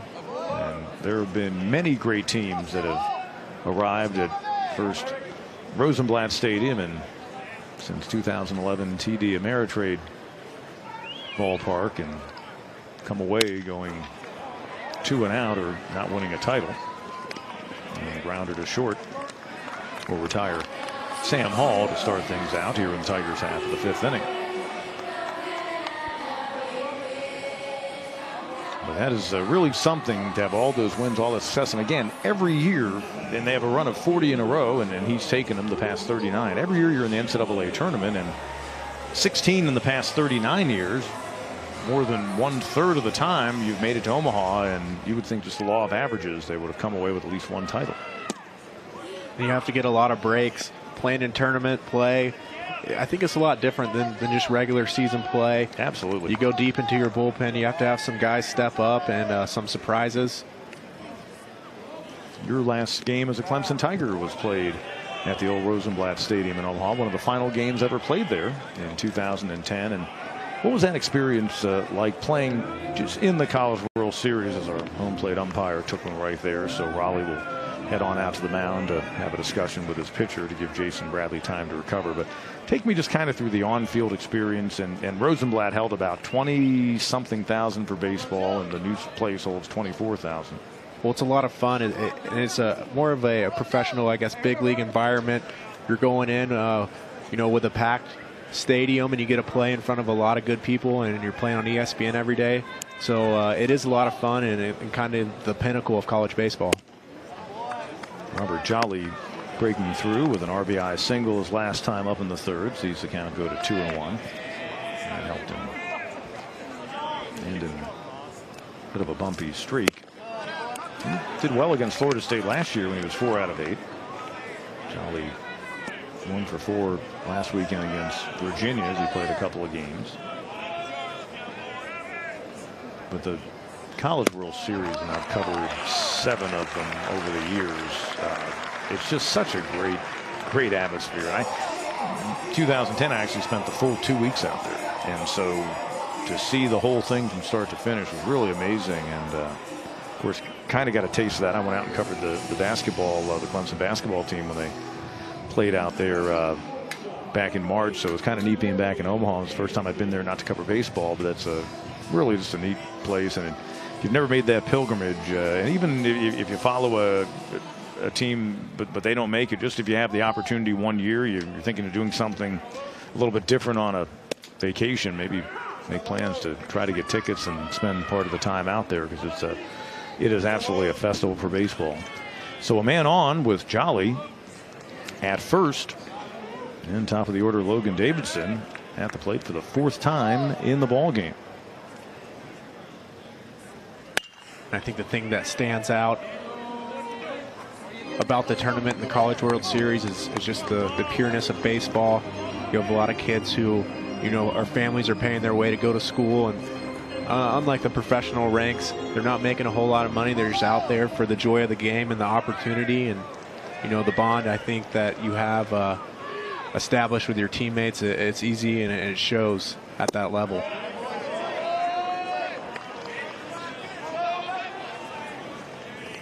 Davidson thought about it. This ball clearly down and off the plate.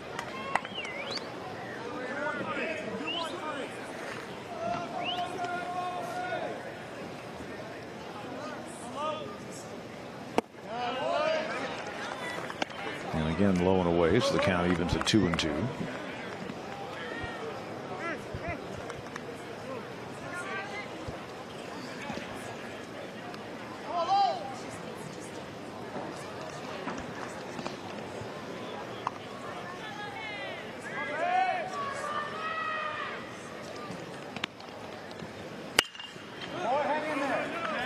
Keep things at 2-2. Jolly over at first, able to pick up his second stolen base of the year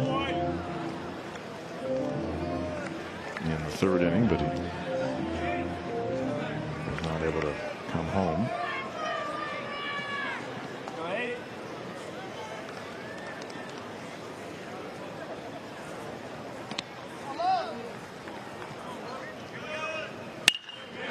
That's a hard liner to right. It'll get down in front of Wells.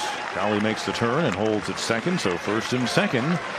One man out here in the Tigers' fifth, setting up shop again and looking to score at least a run in a fifth consecutive inning in this game. And you have to be encouraged from what you're seeing from Davidson. It looks like he's really turning the page offensively. We've talked about him a lot during our broadcast, but a guy with a really high ceiling.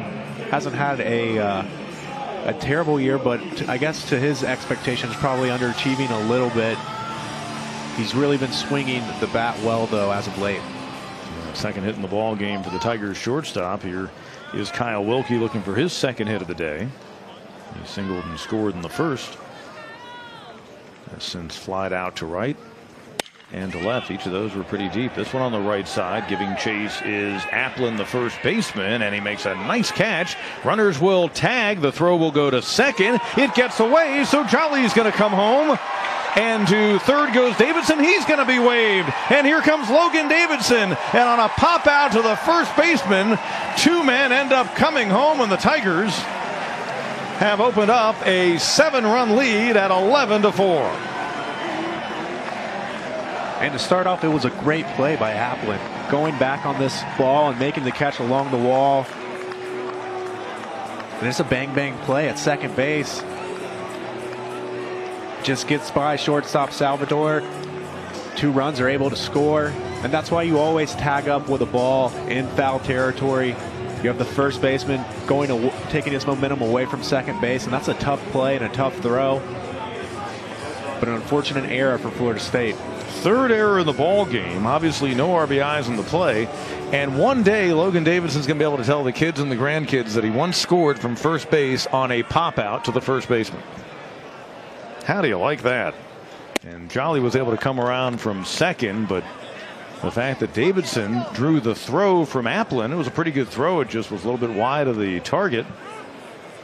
Davidson showing that speed. So Clemson scoring in all kinds of ways today, whereas Florida State has used the solo homer as their brand offensively. The Tigers have played small ball to go along with some power.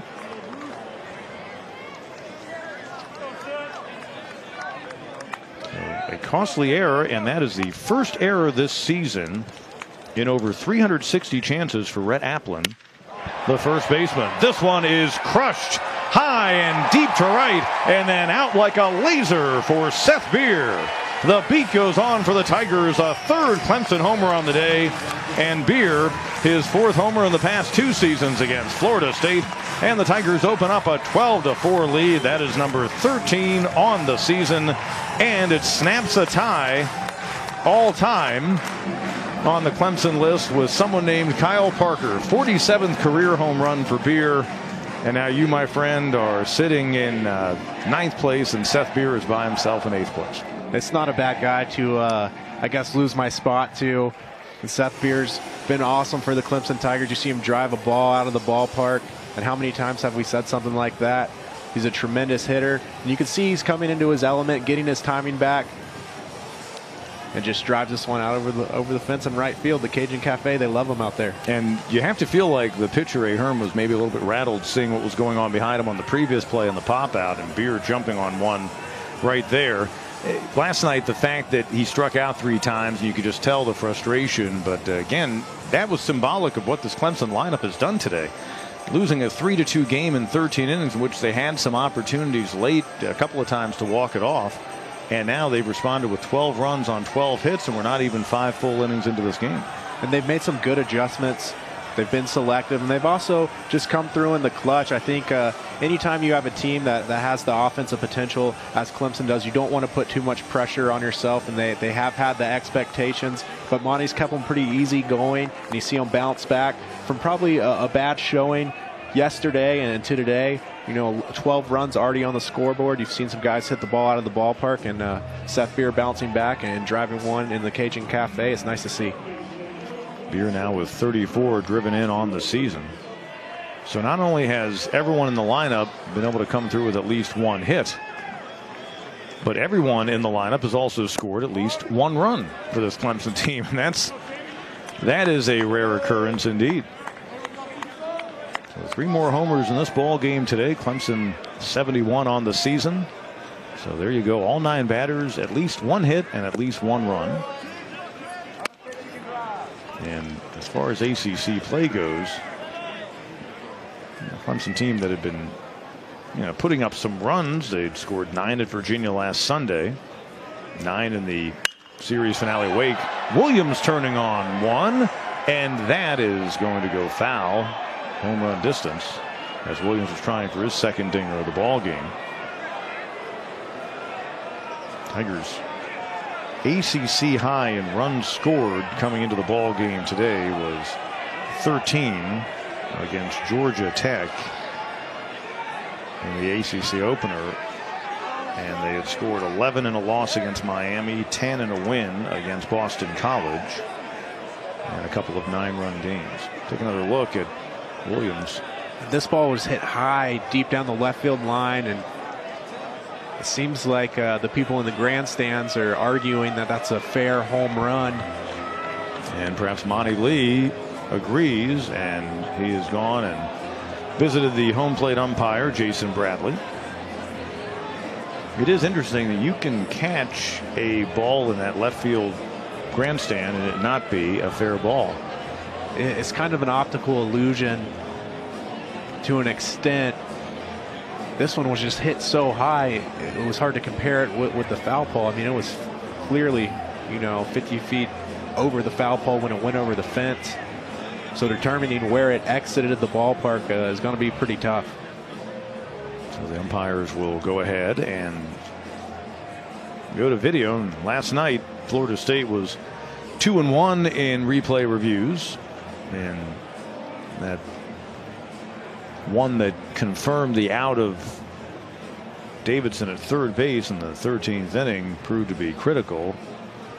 Clemson would have been set up quite nicely, and that look right there. And even the angle of the camera off to the side.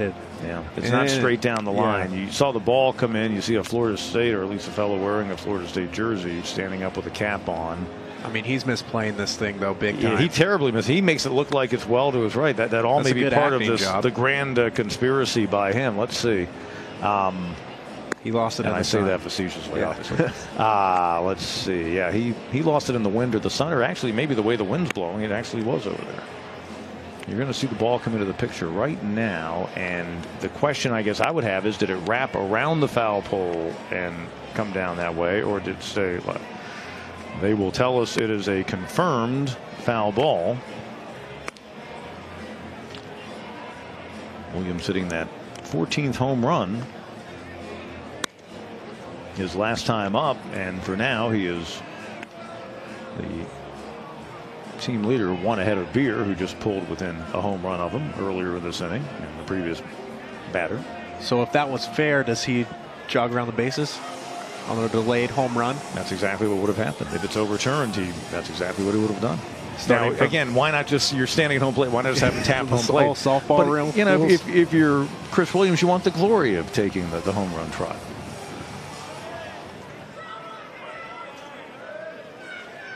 Ahern got that visit from Mike Martin earlier, and that might have been the conversation of, why don't you just go ahead and plan on taking one for the team today? I'd rather have as many fresh arms as I can for the series finale Monday, since we still have a chance to win the series then. A 7 p.m. ball game here at Doug Kingsmore, and you will want to head on out there. And Mike Martin was, of course, showing the emotions of exasperation, probably telling his pitcher to dial in, as Williams able to pick up the free pass, his 25th in the season. And it brings up Grayson Bird, who's taken one out in this game, snapping a 3-all tie in the third inning with a 3-run blast, his 8th of the season. Now with 2 down and a man on. The lefty against a righty for that Monday game. Jake Higginbotham taking the hill, as there's lefty-righty action in the Florida State bullpen. Higginbotham in search of his 7th win of the season when he gets the start in the ball game Monday night. And that current 6-win total leads the Tiger team. Wild pitch, and the runner Williams will head down to second. So a second wild pitch for Florida State curlers in the game today. Seminoles will counter with the righty Cole Sands, who's 6-2 with a 4.80 earned run average in Monday's game. And a second visit to the mound from Mike Martin, who will not be standing there long with Ahern, as his day will be done. And we will see a call to the bullpen. And it'll come 2 pitches into the at-bat of Grayson Bird. We'll set the numbers for you when we come back after this. Shane Drohan on for Florida State as they go with a lefty on lefty, albeit he'll inherit a 2-0 count on Grayson Bird. And Drohan, a 6'3", 194-pound freshman out of Jupiter, Florida. Again, just a parade of first-year arms in that bullpen, set up as a result of a couple of key injuries they've suffered. Drohan making his first appearance and back on April 18th when he allowed 2 runs, both earned, and faced only a couple of batters and walked them each against Stetson.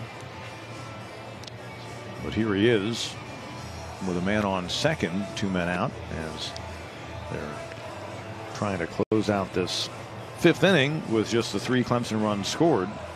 2 of them on a really crazy situation where Applin, the first baseman, made a great play with runners on first and second, running over toward the fence down the right field line over his shoulder, made the grab. The runners Jolly and Davidson tagged. The throw went to second to try to cut down Davidson. It got, and I don't think it necessarily was a bad throw. The throw, no, I think it was a little bit wide of the target, and I believe it was Salvatore, the shortstop, who couldn't field it. It went into left field, and that allowed both runners to score. And Applin, who came into the day today without an error in 365 chances, committing his first error of the year on a throw, on a great catch that he'd made, and a throw simply trying to make it a double play. And as a result, 2 runs scored. And Clemson, with the 3 runs in the inning, opening up a lead to 8, their biggest of the game. So when last we saw Grayson Bird, he was facing the right-hander Ahern and getting ahead in the count 2-0. Now he steps in the same plate appearance against the lefty.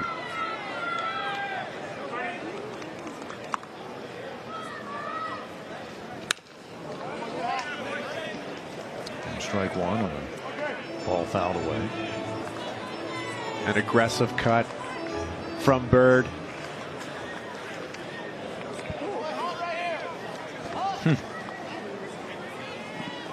Interesting bounce that time.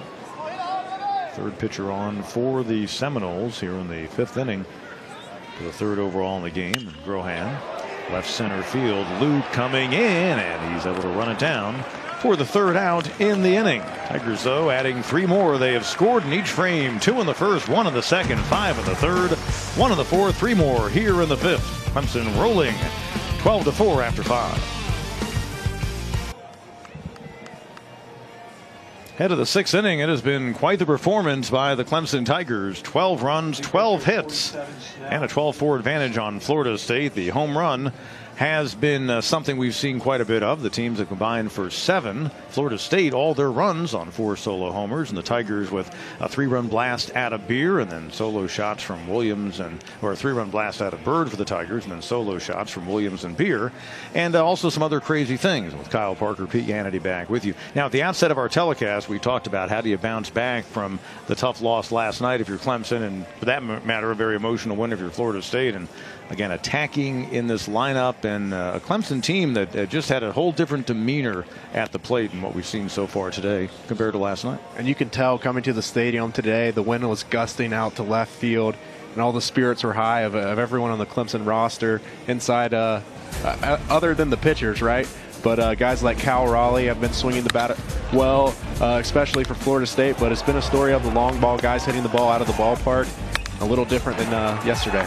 2 of the first 4 batters in the game for Florida State, Jackson Luke and Cal Raleigh, delivered solo blasts, and also Reese Alpert, the center fielder, his 2nd solo homer as many games, and a 2nd by Raleigh. But there is Grayson Bird, who snapped a 3-all tie with his 8th homer of the year, the 3-run blast that started a 5-run 3rd inning. Chris Williams, a shot that got out of here in a hurry to center field, just cleared the fence, and then Seth Beer, following what was a pop-up that led to 2 Tiger runs, hit a laser out to right field, and that, of course, is 47th career. And we didn't have a bouquet of flowers for you, Kyle, for the fact that you've now moved a notch down on the all-time list behind Beer. You're now 8th, and you're now 9th, and he's now 8th. But nonetheless, Seth Beer with that 47th career homer to pass you on the Clemson list. And you see the comparison of catchers, and this, of course, with the backstory of the fact that Cal Raleigh at one time was committed to come to play to Clemson. Well, he ended up at Florida State. Kyle Wilkie, a year later, then Raleigh arrived in Tallahassee, got here to Clemson, and well, Kyle Wilkie has been very solid behind the plate, and especially playing significantly this year. But as a hitter, maybe not the power numbers that Raleigh provides, but the consistent hitting, and extending his hitting streak now to 13 games. He's hitting .430 during that stretch, roughly. The Tigers have a new pitcher to start out in the 6th, so Brooks Crawford's day is done, as Alex Schnell, the senior out of Milton, Georgia, is on, and perhaps Monty Lee would just as soon see him close out the final 4 here and rest that bullpen, which was taxed a little bit last night. 8th appearance for Schnell. Little chopper, Cromwell up with it, on to first. And able to retire the first baseman, Applin, who after a good night last night is 0 for 3 so far today. And if you're Schnell, you just got to come in and attack, throw strikes.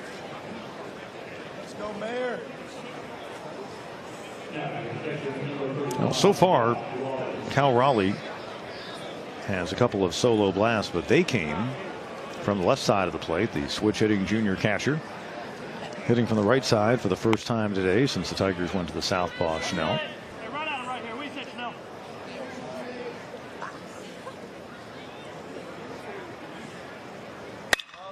And that one ripped into left center field. Morton will cut it off and hold the catcher to a single, but those swings so far by Cal Raleigh, and he has gotten barrel of the bat on each of them. He's locked in today. A laser beam right back up the middle. Cal Raleigh swinging the bat real well right now. Raleigh, the 2 homers in the game today. Team leading 39 runs batted in. End of the day hitting .287, so a 3 for 3 ball game gets him up close to 300. When the series began, this guy Drew Mendoza was the only Florida State hitter above 300.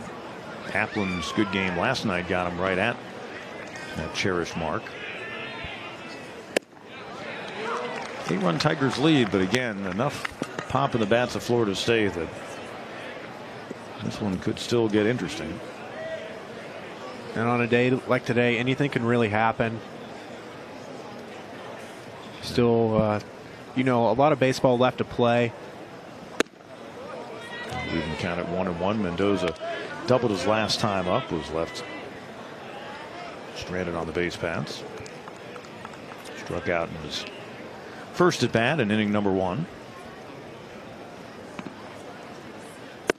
2016.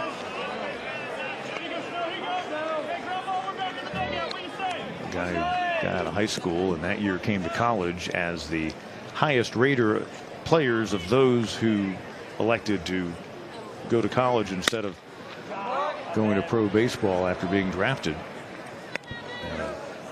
Really good freshman season in 2017. He was a freshman All-America. He played mainly at first base last year. He's moved across the diamond this season.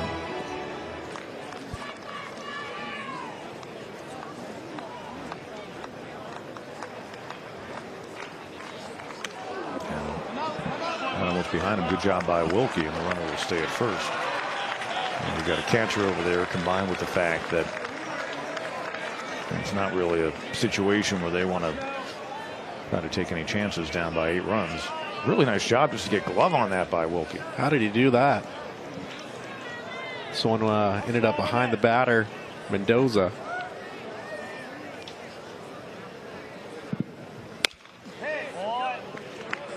Count remains full at 3-2.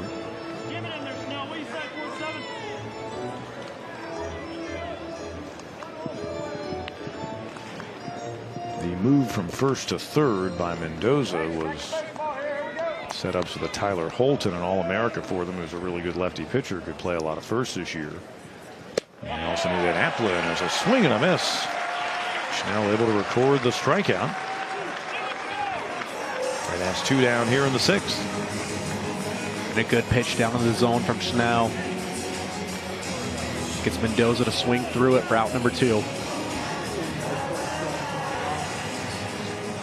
Rafael Bornegal Jr. will be the pinch hitter for the second baseman Durr. First strikeout recorded by Schnell. And that is the 6th for Clemson pitching. Crawford goes 5 innings. And he is in line to get his 6th win of the year. Allows 4 runs on 5 hits. 4 of those 5 hits were solo home runs. Crawford's now given up 8 on the year, doubling his total in that category this afternoon, but 5 strikeouts as part of his effort and showed that good control against the very best team in the nation in terms of drawing free passes.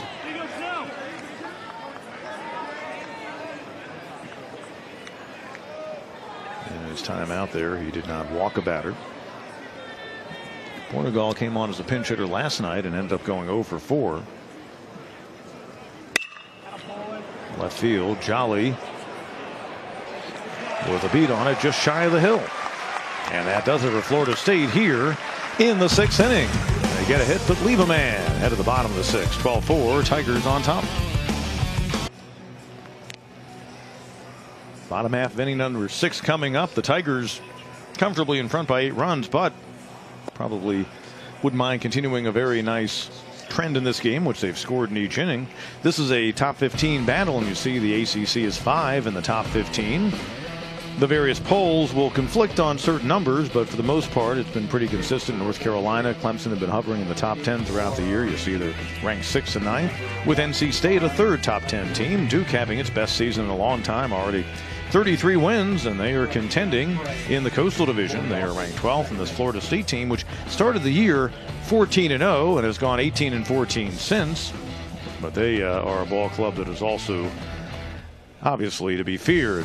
Those teams you just saw will be heading to Durham for the ACC Baseball Championship May 22nd through the 27th as the tournament returns to the Durham Bulls Athletic Park. And you can win a VIP experience for 2. Go to the ACC.com/baseball-VIP, theACC.com/baseball-VIP. Kyle, of the ACC tournaments you played in, at least one of them, I'm pretty sure, was in Durham. Were you with the team the year they played down in St. Petersburg as well? No, so the 3 I was in was Jacksonville, Greensboro, and then Durham. But Durham's a nice setup there. They have a nice field down there and do a great job hosting the tournament. It's always super exciting to watch. Sounds pretty cool. So your freshman year, which would have been your senior year of high school, the tournament was in Jacksonville? Yeah. And Clemson won the title that year? No. That was the year. Okay, that was new left fielder, by the way, Skylar Fry for Florida State. And Bornegal stays in and will play second after pinch hitting for Durr. And we will suppose that Fry will go in the place of Jackson Luke. So in any case, though, your freshman year, you get to go play the ACC tournament in your hometown. That must have been pretty cool. Yeah, it was pretty cool. It's Cromwell, who's had himself a good ball game, and that's one that got away, I think. Breaking ball, safe to say, yeah.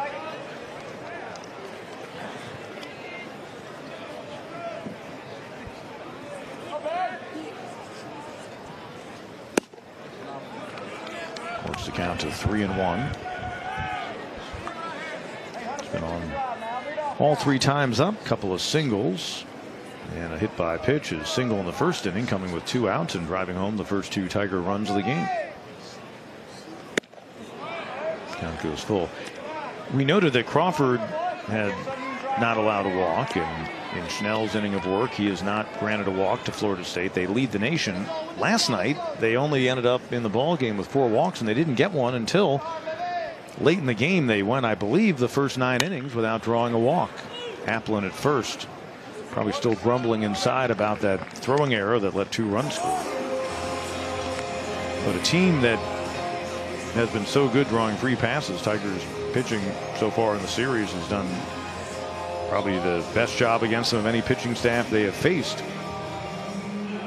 And the Tigers pitching staff just continues to throw strikes. Even on a day like today, where you would think it would be tough to want to throw in the strike zone with all the balls flying out, they just continue to attack. Drew Wharton.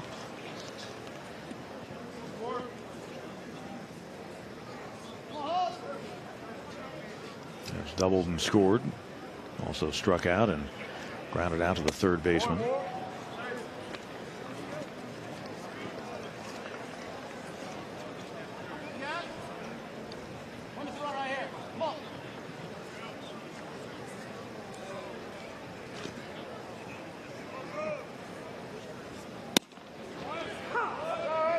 And a fastball over the outer half of the plate.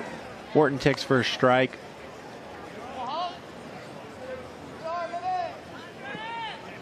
Drohan, the freshman lefty, out there for a second inning. Skied behind the plate. Raleigh. And that's out number 2.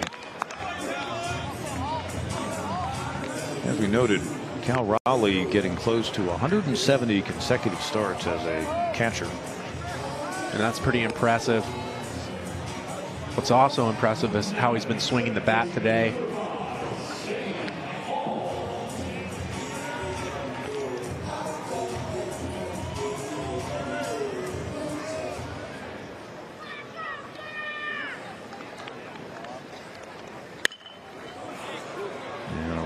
That's going to stay foul. Tigers have not been retired in order in the game today.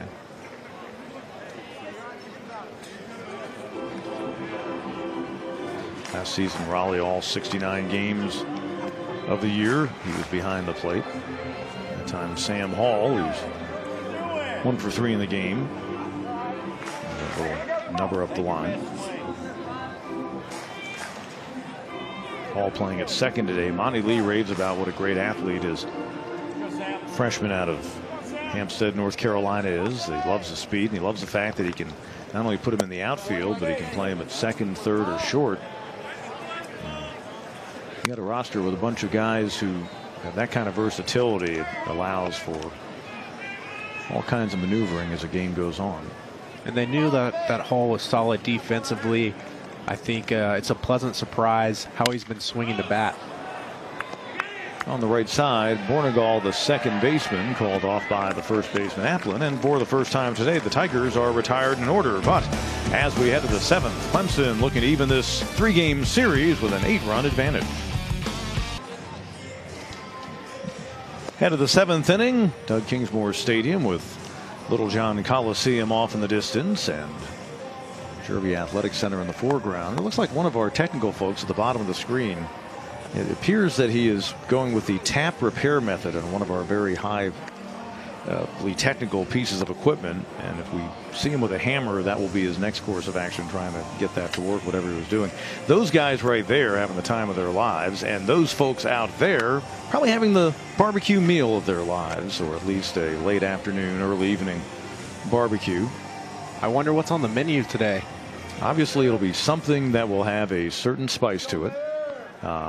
Assuming broiled or blackened or maybe even fried is an option out there per order. Out on the Cajun Cafe in right field. I think they usually hit all three. Like Salvatore, the shortstop, 0 for 2 so far. First pitch swinging, Davidson. And he retires his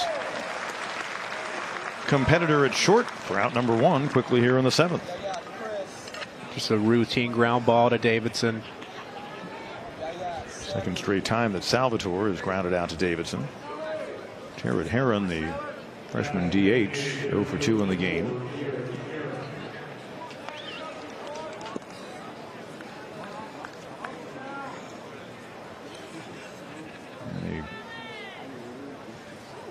Reverse line score in terms of the hits by the teams in this game this afternoon. Last night, Florida State scoring just 3 runs, but they out-hit the Tigers 15-6. Clemson so far today has out-hit the Seminoles 12-6.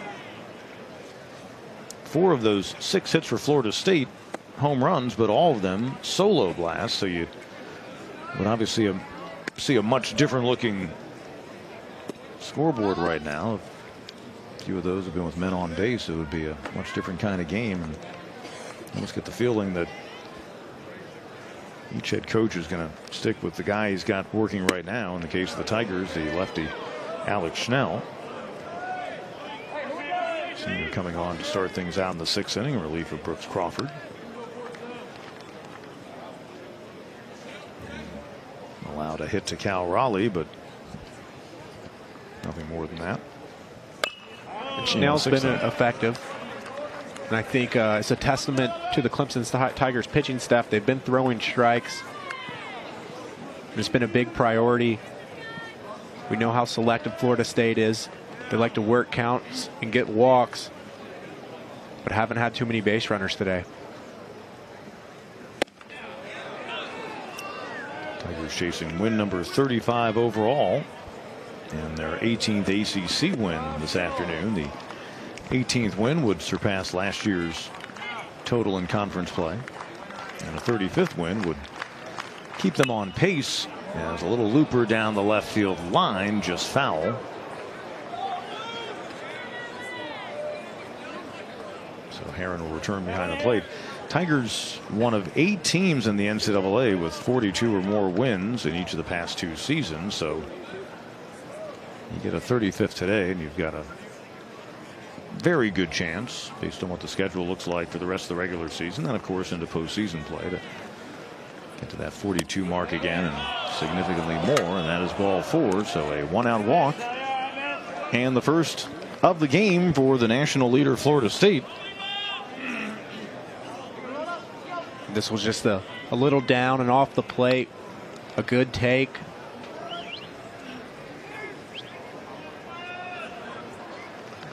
Herron this season drawing his 4th free pass. Here's Albert. Solo homer his first time up, his 2nd in the series and 5th on the year. And a soft liner behind second that was snagged by Davidson in the 5th inning. And Albert's been locked in at the plate.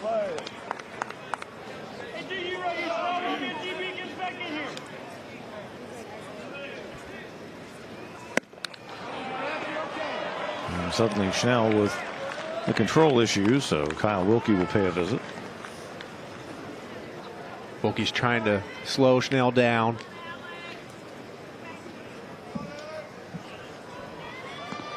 You have a big lead right now. You want to continue to pound the strike zone.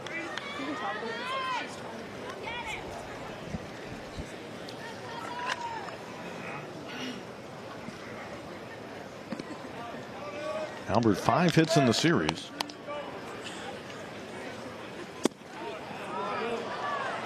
And the count goes to 3-0.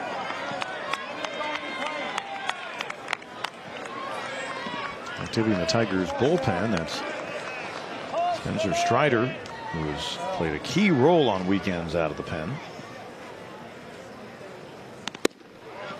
And that's ball 4. Back-to-back walks. And Alex Schnell on the season, in terms of control, had been pretty good. Just 3 walks entering this appearance, albeit in just 6 1/3 innings. And Wilkie again will make the trip to the mound. So top of the order, Stephen Wells will come up with 2 on and just 1 out here in the Florida State half of the 7th inning. Looks like Monty's going to come out and get him. And indeed, we will see the pitching change. So that visit by Wilkie was to buy some time. And Schnell, making his first appearance since April 7th, will exit. Pitching change here at Doug Kingsmore. We're back after this. Spencer Strider, 16th appearance. He has started some games. On weekends, he's been used as a very effective reliever. A Tigers bullpen that has an ERA of 2.74, coming in with 206 strikeouts and 203 2/3 innings. And there's been a strikeout recorded so far by the bullpen, an inning and a third today. So that total is now 207 for Strider. He has been among those who has led the parade with those 54 Ks and 37 2/3 innings. And I really think this guy is going to be a big star on this Clemson pitching staff, and you could easily see him work his way into the weekend rotation sooner than later. But the kind of guy that if this Tiger team is going to make a postseason run, I think he'll play a vital role in that, because he has really done a solid job. Hasn't necessarily come in too many high leverage situations, but he's had some very clean work in the time he's come out of that bullpen, especially during the conference season. No doubt about it. And we've seen him a lot in weekend series. A guy who's been used as that long reliever. It has the potential to eventually work into a weekend starting situation. And a guy that I thought, they may have been trying to hold, possibly just to have in the bullpen for the Monday game. But Monty Lee's not playing any games, especially with the way the ball is flying today. Strider has not allowed an earned run in a relief appearance since March 17th against NC State. In starts against Coastal Carolina and Georgia, April 3rd and April 10th, in back-to-back weeks. He did allow 5 runs in 9 innings of work, and all 5 were earned. But Strider has been effective, the freshman out of Knoxville, Tennessee, and he's going to face a pinch hitter, Cooper Swanson. Freshman out of Fort Myers, Florida, went to the Canterbury School. See a couple of homers this year.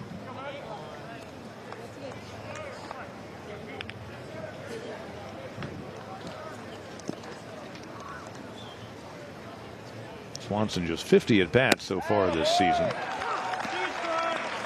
And the first pitch he sees is a called strike. It's important for Strider to establish the strike zone. He's going to be working with a fastball, usually sitting in the low 90s. He also has a breaking ball. Off speed 79 miles an hour. He's ahead 0-2. And a good pitch to get the slider over for a strike.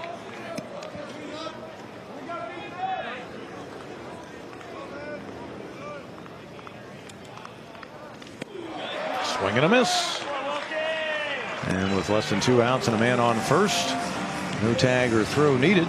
So Strider comes right in and records yet another strikeout. Had him fooled. And this was just a breaking ball down in the zone with 2 strikes, and he gets a swing and miss, a big strikeout. 55th strikeout on the season for Strider. 7th for Tiger pitching today. Skylar Fry, who they inserted as a defensive replacement for Jackson Luke in the bottom half of the 6th inning, up for the first time in this series. A 188 hitter in limited opportunities. Junior out of Sarasota.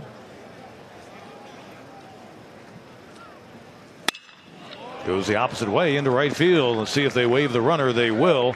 Beer's throw will go to second, and the throw back, and just sliding back in there safely was Albert. Heron comes around with the 5th run of the game for the Seminoles. It's the first time they've scored since Raleigh's 2nd solo blast in the 4th. Take another look at that play behind the runner at second base. It was a bang-bang play at second. Looks like he just got in there, but a good swing, an RBI single driven to right field. Second run batted in on the year for Fry. And now a dangerous batter coming up. Red Applin began the day hitting .300.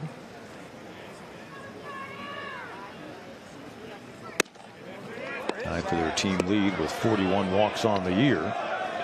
And of course,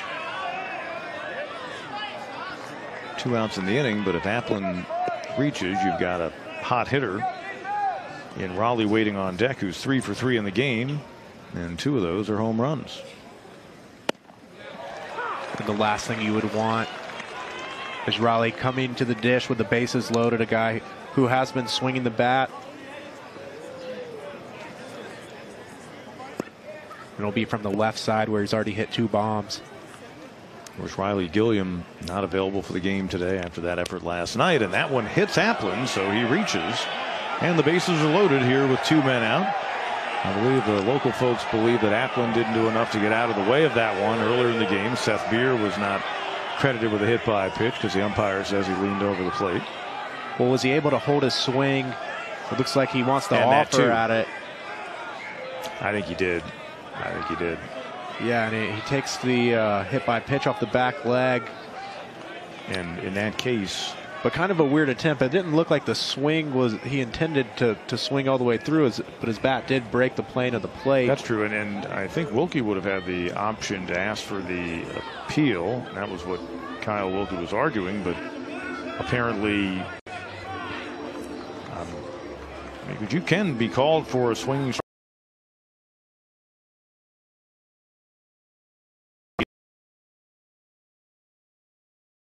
The third base umpire would not be an option. So now the bags are full, and this is a somewhat tense situation. Cal Raleigh, top RBI man for this team, the junior catcher.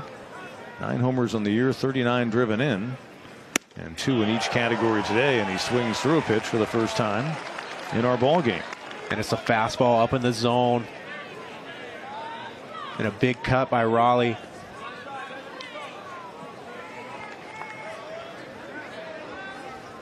That wind that was blowing pretty furiously out to right field has died down here in the early evening.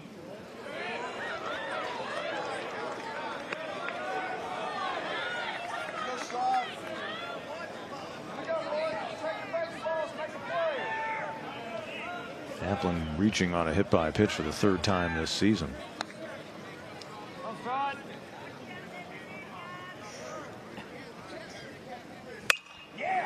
Skied on the right side. Williams in foul territory, puts it away, and that'll close out Florida State and their 2-out threat here in the top half of the 7th inning. They do get a run, but it could have been a whole lot worse. 7th inning stretch time. The Tigers lead is 12-5. Head to the bottom of the 7th here at Doug Kingsmore Stadium. Clemson has been in front since Grayson Bird's 3-run blast in the 3rd led to a 5-run inning. Florida State getting 1 back in the top half. Upcoming for the Seminoles, of course, that Monday night 7 p.m. ball game here at Doug Kingsmore Stadium against the Tigers. Then they go outside of the conference on Wednesday against Jacksonville. They've got a 4-game series against Mount St. Mary's. They're actually scheduled a doubleheader for next Saturday as the Mounties from Emmitsburg, Maryland go down to Tallahassee, just like Clemson will be playing outside of the conference next weekend as well. NC State is their final ACC series, and that could be very critical in terms of seeding for the tournament May 17th through 19th, and then getting ready for the trip to Durham for the ACCs. Meanwhile, after the Monday night game against Florida State, Western Carolina, which has really struggled this season, they're coming to Doug Kingsmore Wednesday. The Governors of Austin Peay out of the Ohio Valley are here next weekend at Kennesaw State, a first ever visit to the Owls campus in Cobb County, Georgia, just north of Atlanta, and then ACC closing out at Pittsburgh for the Tigers May 17th through 19th. Of course, those final ACC series for each team Thursday through Saturday in the middle of the month. Swanson, who came on as a pinch hitter, will remain in the game. The Tigers also see Florida State send Jonathan Foster out there as the new catcher in the game. So Mike Martin pulling Cal Raleigh, but Raleigh's streak of starting behind the plate up around 170 games is obviously safe. Mentioned Swanson, he is now in right field, so significant changes to the lineup for this Florida State team as Robert Jolly leads things off in the bottom half of the 7th. And you probably want to save Raleigh after, you know, the 13 innings the other night and then 12 runs on 12 hits. It's not easy being behind the dish on a game like today. Truly an opportunity to rest them because you're down 12-5 against a team that's first in the division, has a very solid bullpen, even though a couple of their key guys aren't available today. It's probably best just to assume this is going to end up as a loss if you're Florida State and just come back to fight another day. Well, you want to keep your players fresh. I think things would probably be a little differently if Raleigh, you know, drove one in the gap in his previous at bat and then the score was a little closer. Just an opportunity where you want him to catch his legs and come back fresh tomorrow. Jolly with his second walk in as many plate appearances. Remember, he was on second base when Wilkie popped out to Applin, who made a really nice over-the-shoulder catch in front of the fence down the line behind first base, but then Applin throwing it into left field that allowed both Jolly and Davidson to come home in the play. So a pop out to the first baseman, allowing 2 Tiger runs eventually to come home. Top of the order, Logan Davidson. Singled his last time up and would come around and score. He's got a couple of hits today. Interesting, Saturday night, the top 4 batters in the order, 3 out of 21. Today, 6 out of 13. They're swinging the bats well. Davidson lifts this one to left field. But it looks like it's going to be a routine play. And Fry just inside of the foul line.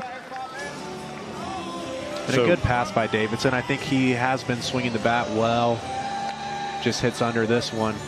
In a lineup that was adjusted in a few spots by Monty Lee today, and this is one of those moves he made, moving Kyle Wilkie up from cleanup last night into the number 2 hole. And again, Wilkie, he's flashed some power during this hot streak early in the game. He extended his season best hitting streak to 13 games, or team best for the season to 13 games, and a career best for him. But he's probably more of a line drive gap guy, not necessarily a thumper you want in that middle of the order slot. But he's a different guy right now. You just see his demeanor in the batter's box. He's going deep into counts. He's putting the ball into play. And that's a big reason why he's in the 2 hole. You can find another guy to get on base for these guys in the middle of the order like Beer and Williams. And then you have Bird, who's flashing some power. Some good things can potentially happen. Wilkie ahead of the count. 2-0, hitting better than .430 during this 13-game hitting streak.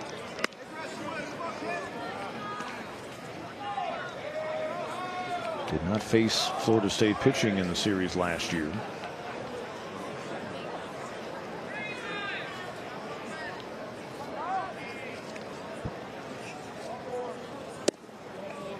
And a 4-pitch walk.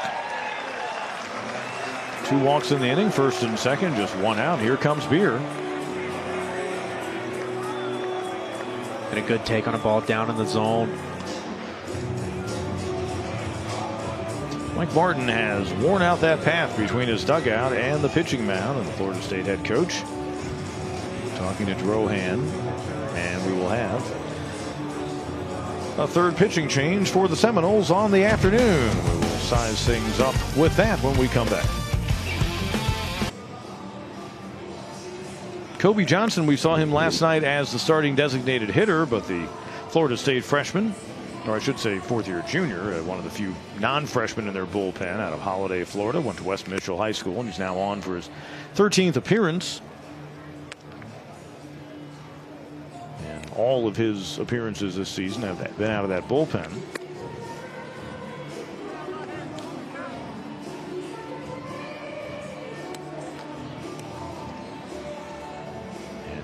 Johnson, as we noted, Florida State suffering some injuries that really hurt them in the pitching category. He is the first pitcher brought in this series out of the bullpen by Mike Martin, who is not a true freshman. So it gives you an idea of the youth they have down there. And you can almost sense the frustration from Mike Martin when guys don't come in and throw strikes. I think he'll live with, the pitchers getting touched up a little bit. But when guys can't come in and really challenge these hitters and put them on base, that's where he kind of runs into a short leash.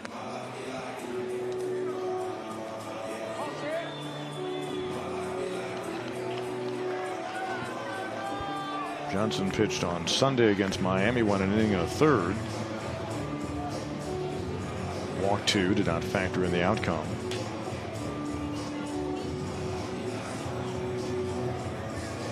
Faced the Tigers in 2015. That was down in Tallahassee. And he pitched an inning and a third, 3 hits, 2 runs. One of them earned. And standing in is probably the last guy in the world you want to see if you're coming out of a bullpen. Seth Beer, who last time up hit a shot into the right field stands for his 13th homer of the season, 47th of his career.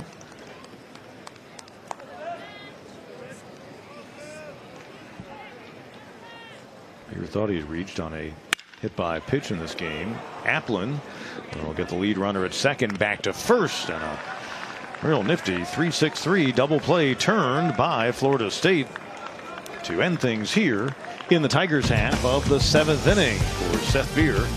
On the season, it's the 4th time he's rounded into a double play. First one turned by the Seminoles, but they trail by 7 as we head to the 8th. Head of the 8th inning, Tigers up 12-5. You recognize the gentleman on the right, the Tigers' former longtime head coach Jack Leggett. As we noted last night, he's now working with USA Baseball, coaching a team of really elite players who are rising seniors in high school and guys who are 17 or 18 years old, and they'll, within a year of being under his tutelage, end up as first-round draft picks. And last night, right after the game, Jack Leggett among the first to go down to the field and congratulate his friend and his former counterpart Mike Martin. And the last time Jack Leggett coached against Mike Martin, the Tigers swept the Seminoles in Tallahassee. So I guess you could say Jack got the last bragging rights in the many games. And we were talking about it before the game. You figure they probably won against each other between 75 and 100 times, because they faced him at least 3 times every year in regular season play, plus numerous times in postseason play. And they coached against each other probably 21, 22 years. I'm not sure if Jack ever faced Florida State when he was at Western Carolina. Surely did not go against him when he was coaching Vermont, but probably 75 to 100 games coached against each other. And I would think among Mike Martin's opponents, that's one of the coaches he saw the most sweeping frequently. Florida State in Tallahassee is a pretty difficult task, and a lot of really good players and really good ball games between the two. Absolutely. Drew Mendoza, the sophomore third baseman, 1 for 3 in the game, a double, but 2 strikeouts on either side of that.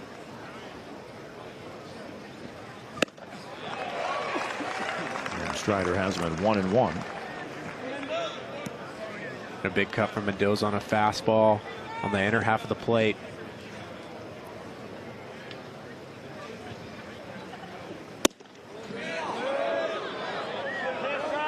The ball that misses off brings the count to 2-1.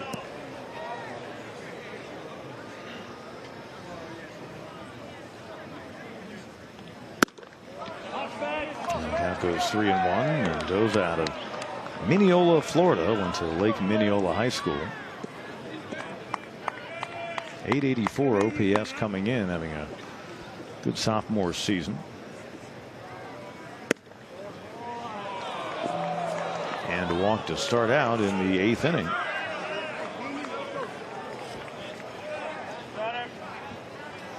So Seminoles went 9 innings last night, didn't draw their first walk until the 10th inning. And they went until the 7th inning today before getting a free pass, but that's now a couple of walks issued by Clemson pitching to Florida State. And Sebs Bornegal, who came on as a pinch hitter in the 6th, and he flied out to the left fielder Jolly. Strider's able to get this one in here, a fastball that catches the plate. He sticks to the same game plan. He's trying to get it on the hands of these left-handed batters. Bornegall played his collegiate career at Belmont University in Nashville before arriving in Tallahassee. He's got himself a single into right field, and the runner Mendoza will head to third. Throw coming into second, first and third, and no one out. And Bornegall delivering the base hit, and that is now 8 hits in the game for this Florida State team. There was a good swing on a fastball over the plate. He's able to drive it into right center field.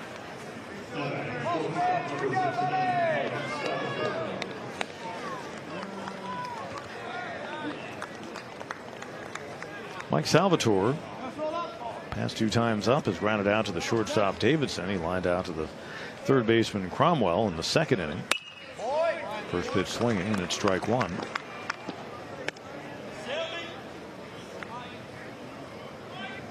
(12-12-0) for the Tigers, 5-8-3 for Florida State. And that third error, pretty critical, because it allowed a couple of runs to score, and that one getting away from Wilkie. Here comes Mendoza from third, and the throw might have gotten him, but Strider unable to reel it in. So a 6th run in the game for the Seminoles, and on the play, Bornegall moves up to second. And still no one out here in the 8th. A breaking ball that gets away from Kyle Wilkie. A close play at the plate. Throw a little off, and Strider wasn't able to snag it. Both runners will advance, and a run scores. Scored a wild pitch. I would suppose if you could have made the judgment that the throw by Wilkie to Strider would have gotten the runner to the plate, could have been scored an error, but we've not seen that as the case. So the wild pitch, though, allows Mendoza to come home.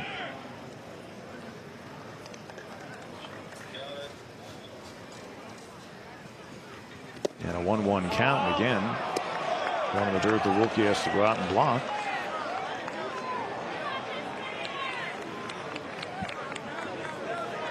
Here's the throw from Wilkie. Just a little off, but not necessarily a routine play, I would say. Bornegall, the runner at second. His dad was a major leaguer for a handful of teams back in the 90s, early 2000s. Salvatore began with a .235 on the season. 0 for 4 in last night's game, so he's 0 for 7 in the series.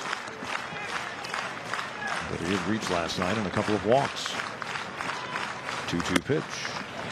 Count goes full. A good take. A fastball up and off the plate. You want to see Strider attack the strike zone more. You have a big lead.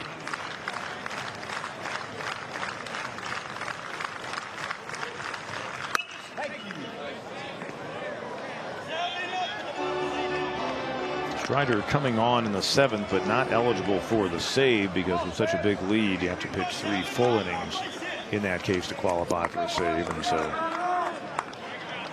he came on with 1 man out in the 7th inning. The run that the Seminoles scored in that frame was charged to Schnell. And a called strike 3. Salvatore thought he had ball 4, but instead he is rung up, and a very big first out here in the 8th inning. And a fastball on the outer corner of the plate. A good job receiving by Kyle Wilkie. And they get the call for strike 3.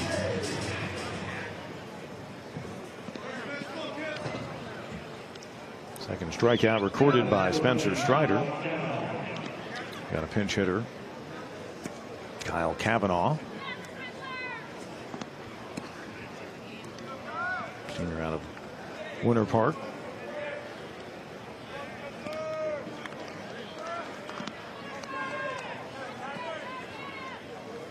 Eight strikeouts in the game for Clemson pitching.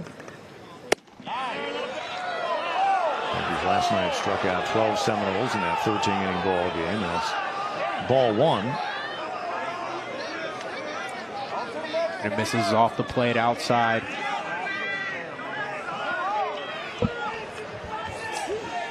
Kavanaugh, the 259 hitter. No homers, 4 driven in this season.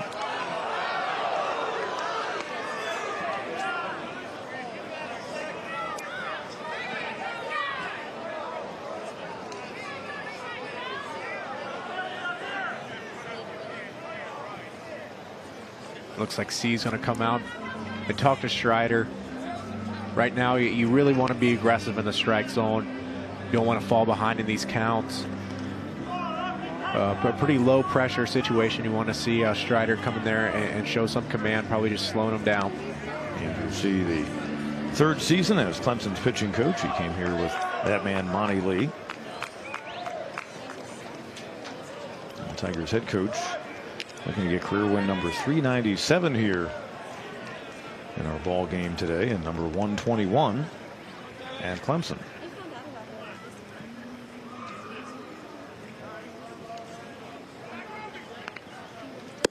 2-0 pitch coming to Kavanaugh. In there to pinch hit for the DH Heron, who was 0 for 2 with a walk and a run scored.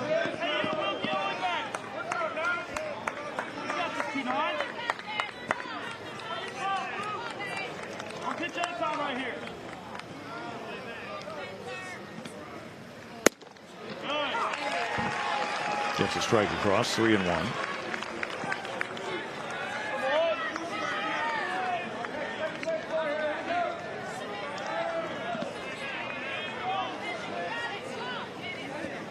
You have to be hoping for a ground ball if you're Strider. Just something to record and out on the board. 3-1 pitch. Swing and a miss. This pitch is well located. Down in the zone. On a hitter's count. Tigers is a staff. 381 strikeouts on the season. So that's ball 4. So first and second, still just 1 out. Second walk issued in the inning, and by Strider since he came on.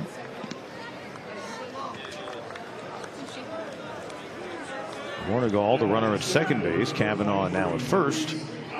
And here's Reese Albert. We've told you about the series he's having. And Reese Albert has been hot at the plate. 2 homers so far this series. A dangerous hitter in the box.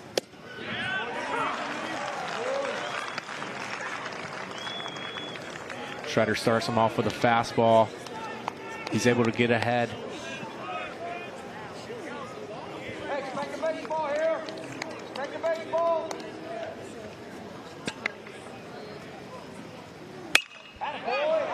Popped him up on the infield, and it'll be an out on the infield fly rule, so it'll be 2 away as Hall will make the catch.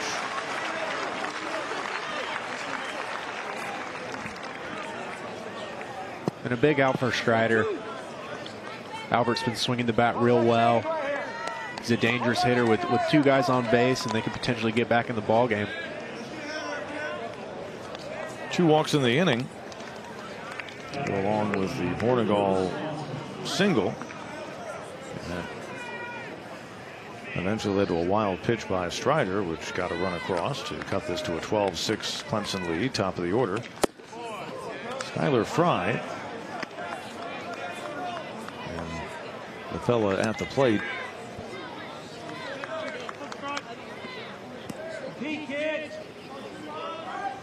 Swanson, among the late additions for Mike Martin in his lineup.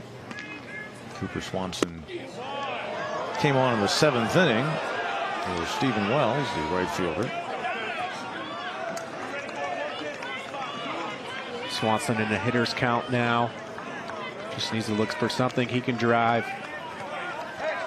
First plate appearance in the series for the 260 hitter from Fort Myers.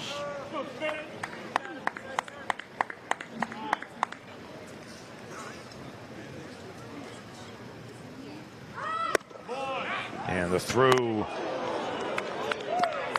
behind the runner at first, Kavanaugh.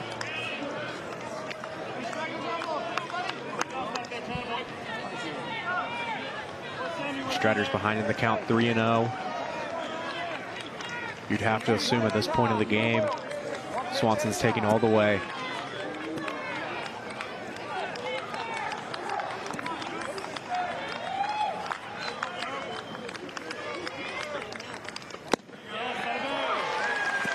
Taking all the way, 3-1 is the count.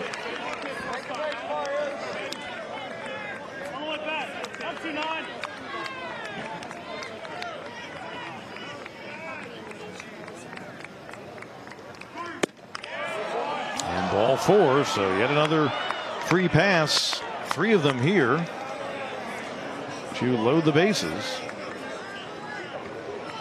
That was actually the second plate appearance for Swanson. He was the first of 2 strikeouts by Strider. This time, though,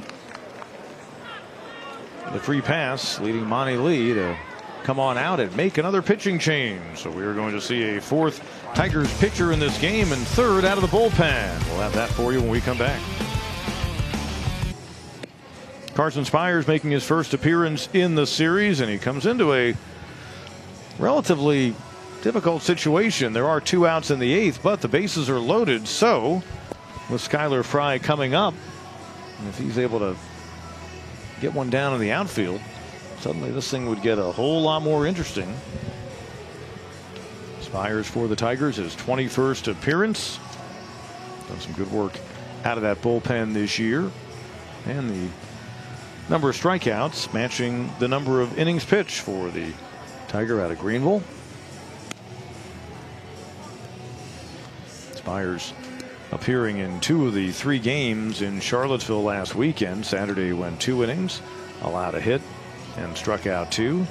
Sunday faced just 1 batter and yielded a walk. And Spires is a guy who throws a 2-seam fastball that's going to run into the hands of a right-handed hitter. Usually sits around to 89 to 92. Also has a slider.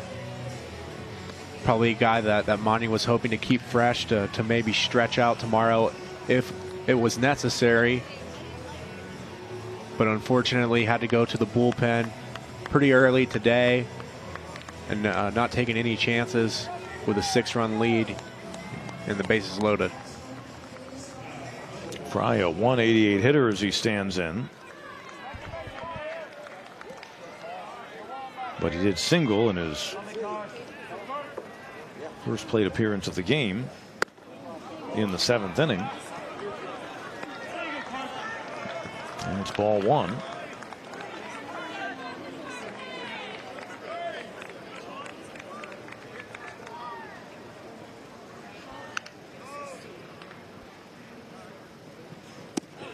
And he picked up his 2nd RBI of the year. And Spires falling behind 2-0. Not a save situation due to the fact it's a 6-run lead, even though the bags are full. It would be if Florida State was 1 run closer. And Spires were then to finish out the ball game. Spires is able to get a strike over with a fastball. The count's 2-1. We've talked about it in this situation before. This time of the day, it does become more difficult for the hitters with the way the shadows begin to creep around home plate. But here Fry is 1 pitch away from picking up a 2nd RBI.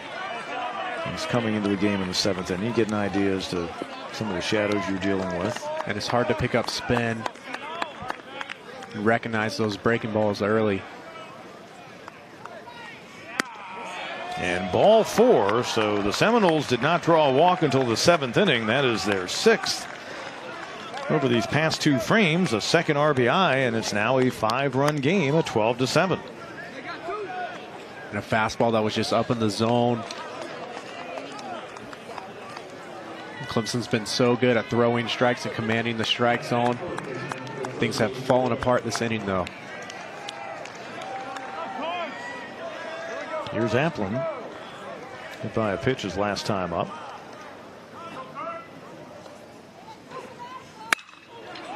Center field and deep. Wharton going back and shy of the hill. He'll put it away for the final out in the inning. And Florida State leaves the bases full. They do score a couple of runs heading to the bottom of the 8th. The Tigers lead is 12-7.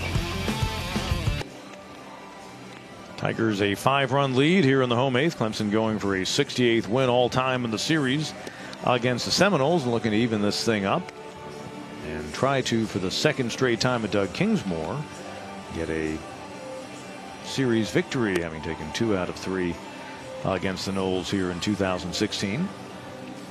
Had a good crowd here at the start of our 4 p.m. game. Many have hung around, and those folks strategically, some of them brought their sunglasses sitting out there in left field stands. And if you're back toward the infield, you're in the shade. And it's been a good day for baseball. An exciting offensive game.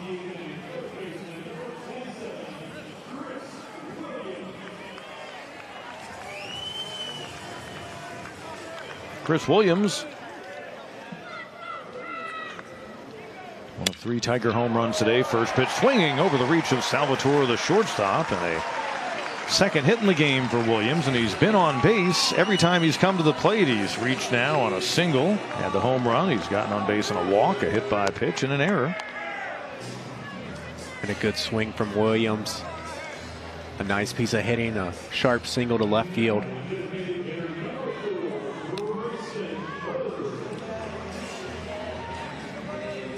Grayson Bird, his 3-run homer in the 3rd inning, gave the Tigers a lead that they have held since, and kind of also added some extra life. Clemson had trailed 2-0 after a half, tied it up with a couple in the bottom of the 1st, but you still didn't kind of feel like they totally shaken some of the doldrums from last night. They did take a lead in the bottom half of the 2nd, 3-2, but that was quickly erased on another solo home run by Florida State when Albert took it out of the park in the 3rd. But then Bird, with that blast, sent the Tigers on to a 5-run inning. Clemson scoring at least 1 run in the first 5 innings of this game, and in fact multiple runs in 3 of those 5 innings.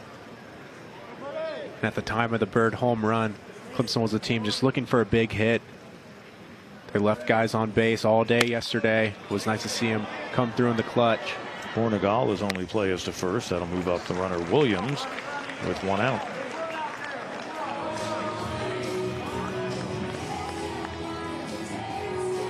Similar play last night in the 13th, and we saw Durr throw basically a ground ball over to his first baseman Applin, and that almost proved to be disastrous. But on the play that the ball got away from Applin at first, Davidson tried to advance from first over to 3rd on what was a chopper by Beer, and of course was called out, and the replay was upheld. So the Tigers only had a man on 2nd in that 13th inning, trailing by a run instead of 2nd and 3rd. As Patrick Cromwell stands in. 2 out of 3 on the day. He's also reached on a hit by a pitch. It was his 2-out single in the 1st that got the scoring going for the Tigers as he drove home a couple. He's able to hold up right here on a fastball up in the zone. And those shadows are creeping in. It makes it difficult when you're standing in the batter's box.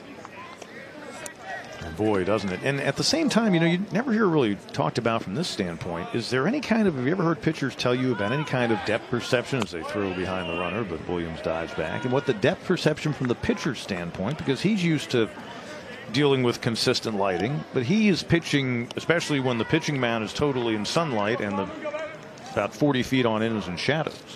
I think for the most part, the pitchers love the shadows. You see it a lot of fields early in the game where it's tough to pick up, kind of at that twilight start.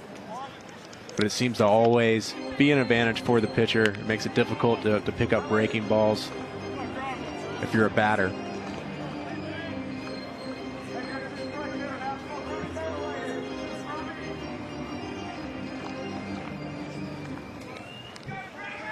Cromwell has raised that batting average back up over 260. He has played some fine defense in the first 2 games of this series. Another throw back, and that one hits Williams but doesn't get far enough away for him to advance.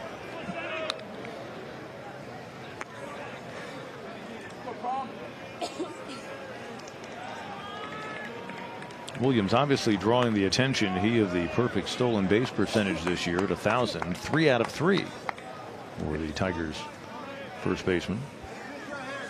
Apparently perceived as a veritable speedster by this Florida State team. Obviously they're not really concerned about him stealing a base, but instead trying to keep him close so he can't score on a single to the outfielder, especially one that would go to left field or left center.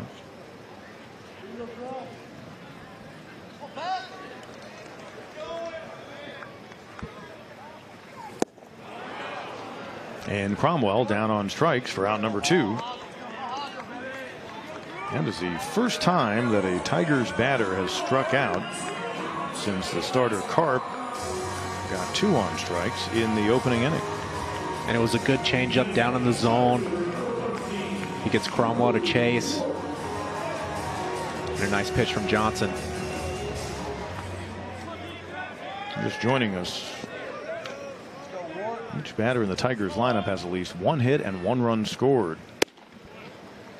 Drew Wharton's double in the 3rd inning led to him coming home.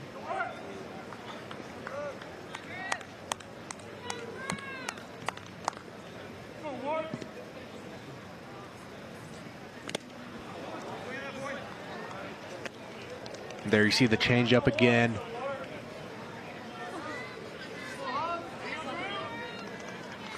Sam Hall with a double and a run scored, and also a fielder's choice RBI.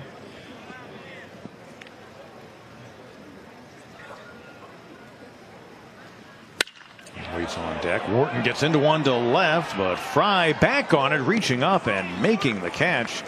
And a nice play to recover. Looked like he'd lost that momentarily, but Skylar Fry pulling it in.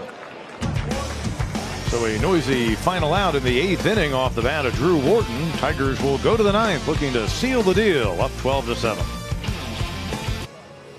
Head of the 9th inning, Tigers 12 runs, 13 hits, no errors. Florida State 7 runs, 8 hits. They've committed 3 errors. And Clemson trying to even this series and improved to 35-12 overall, 18-8 in the conference. Florida State would fall to 32-15 and 14-11. The Tigers at home coming into the ball game today have been doing really good work. 21-6 on the season. Florida State 9-7 away from home. Of course, interestingly, Florida State, as Jonathan Foster, the backup catcher, will come up for the first time of the game. The only road games they play outside of the state of Florida are inside of the ACC.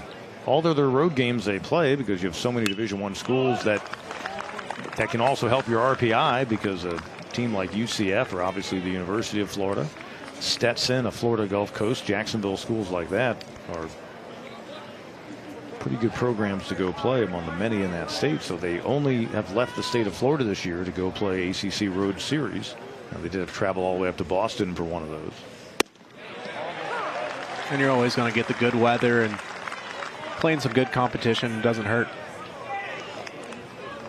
Foster doesn't see a whole lot of time because he backs up a guy in Raleigh who plays every game behind the plate, but he has been an effective pinch hitter for them, and he skies one to left. Long run for Jolly. He'll get there, and that's out number 1 here in the 9th. Jolly's able to run this one down. A breaking ball from Spires. That's just lifted to shallow left field.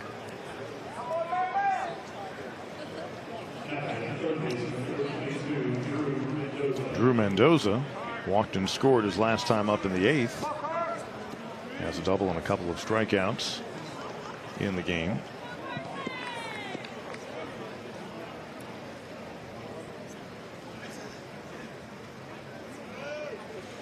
Spires' 4th pitcher used. Right side, Williams. Spires covers. 3-1 on the putout and 2 away here in the 9th.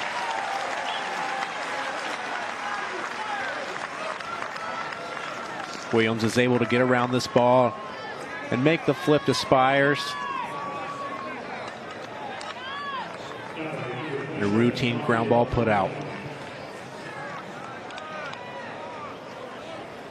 So it's up to Rafael Bornegal. third plate appearance. Singleton scored his last time up in their 2-run 8th inning, in which they left the bases loaded. So it could have been a whole lot more for them, and only given a whole different feel to this 9th inning. But Carson Spires, the 4th Tiger pitcher used in the game, now just 2 strikes away from closing out the victory, which would go to Brooks Crawford and improve the Tigers starter to 6-2 on the season. 5 innings of work today in which he allowed 4 runs, all on solo homers. Ooh, quick pitching that time, and that's going to be called a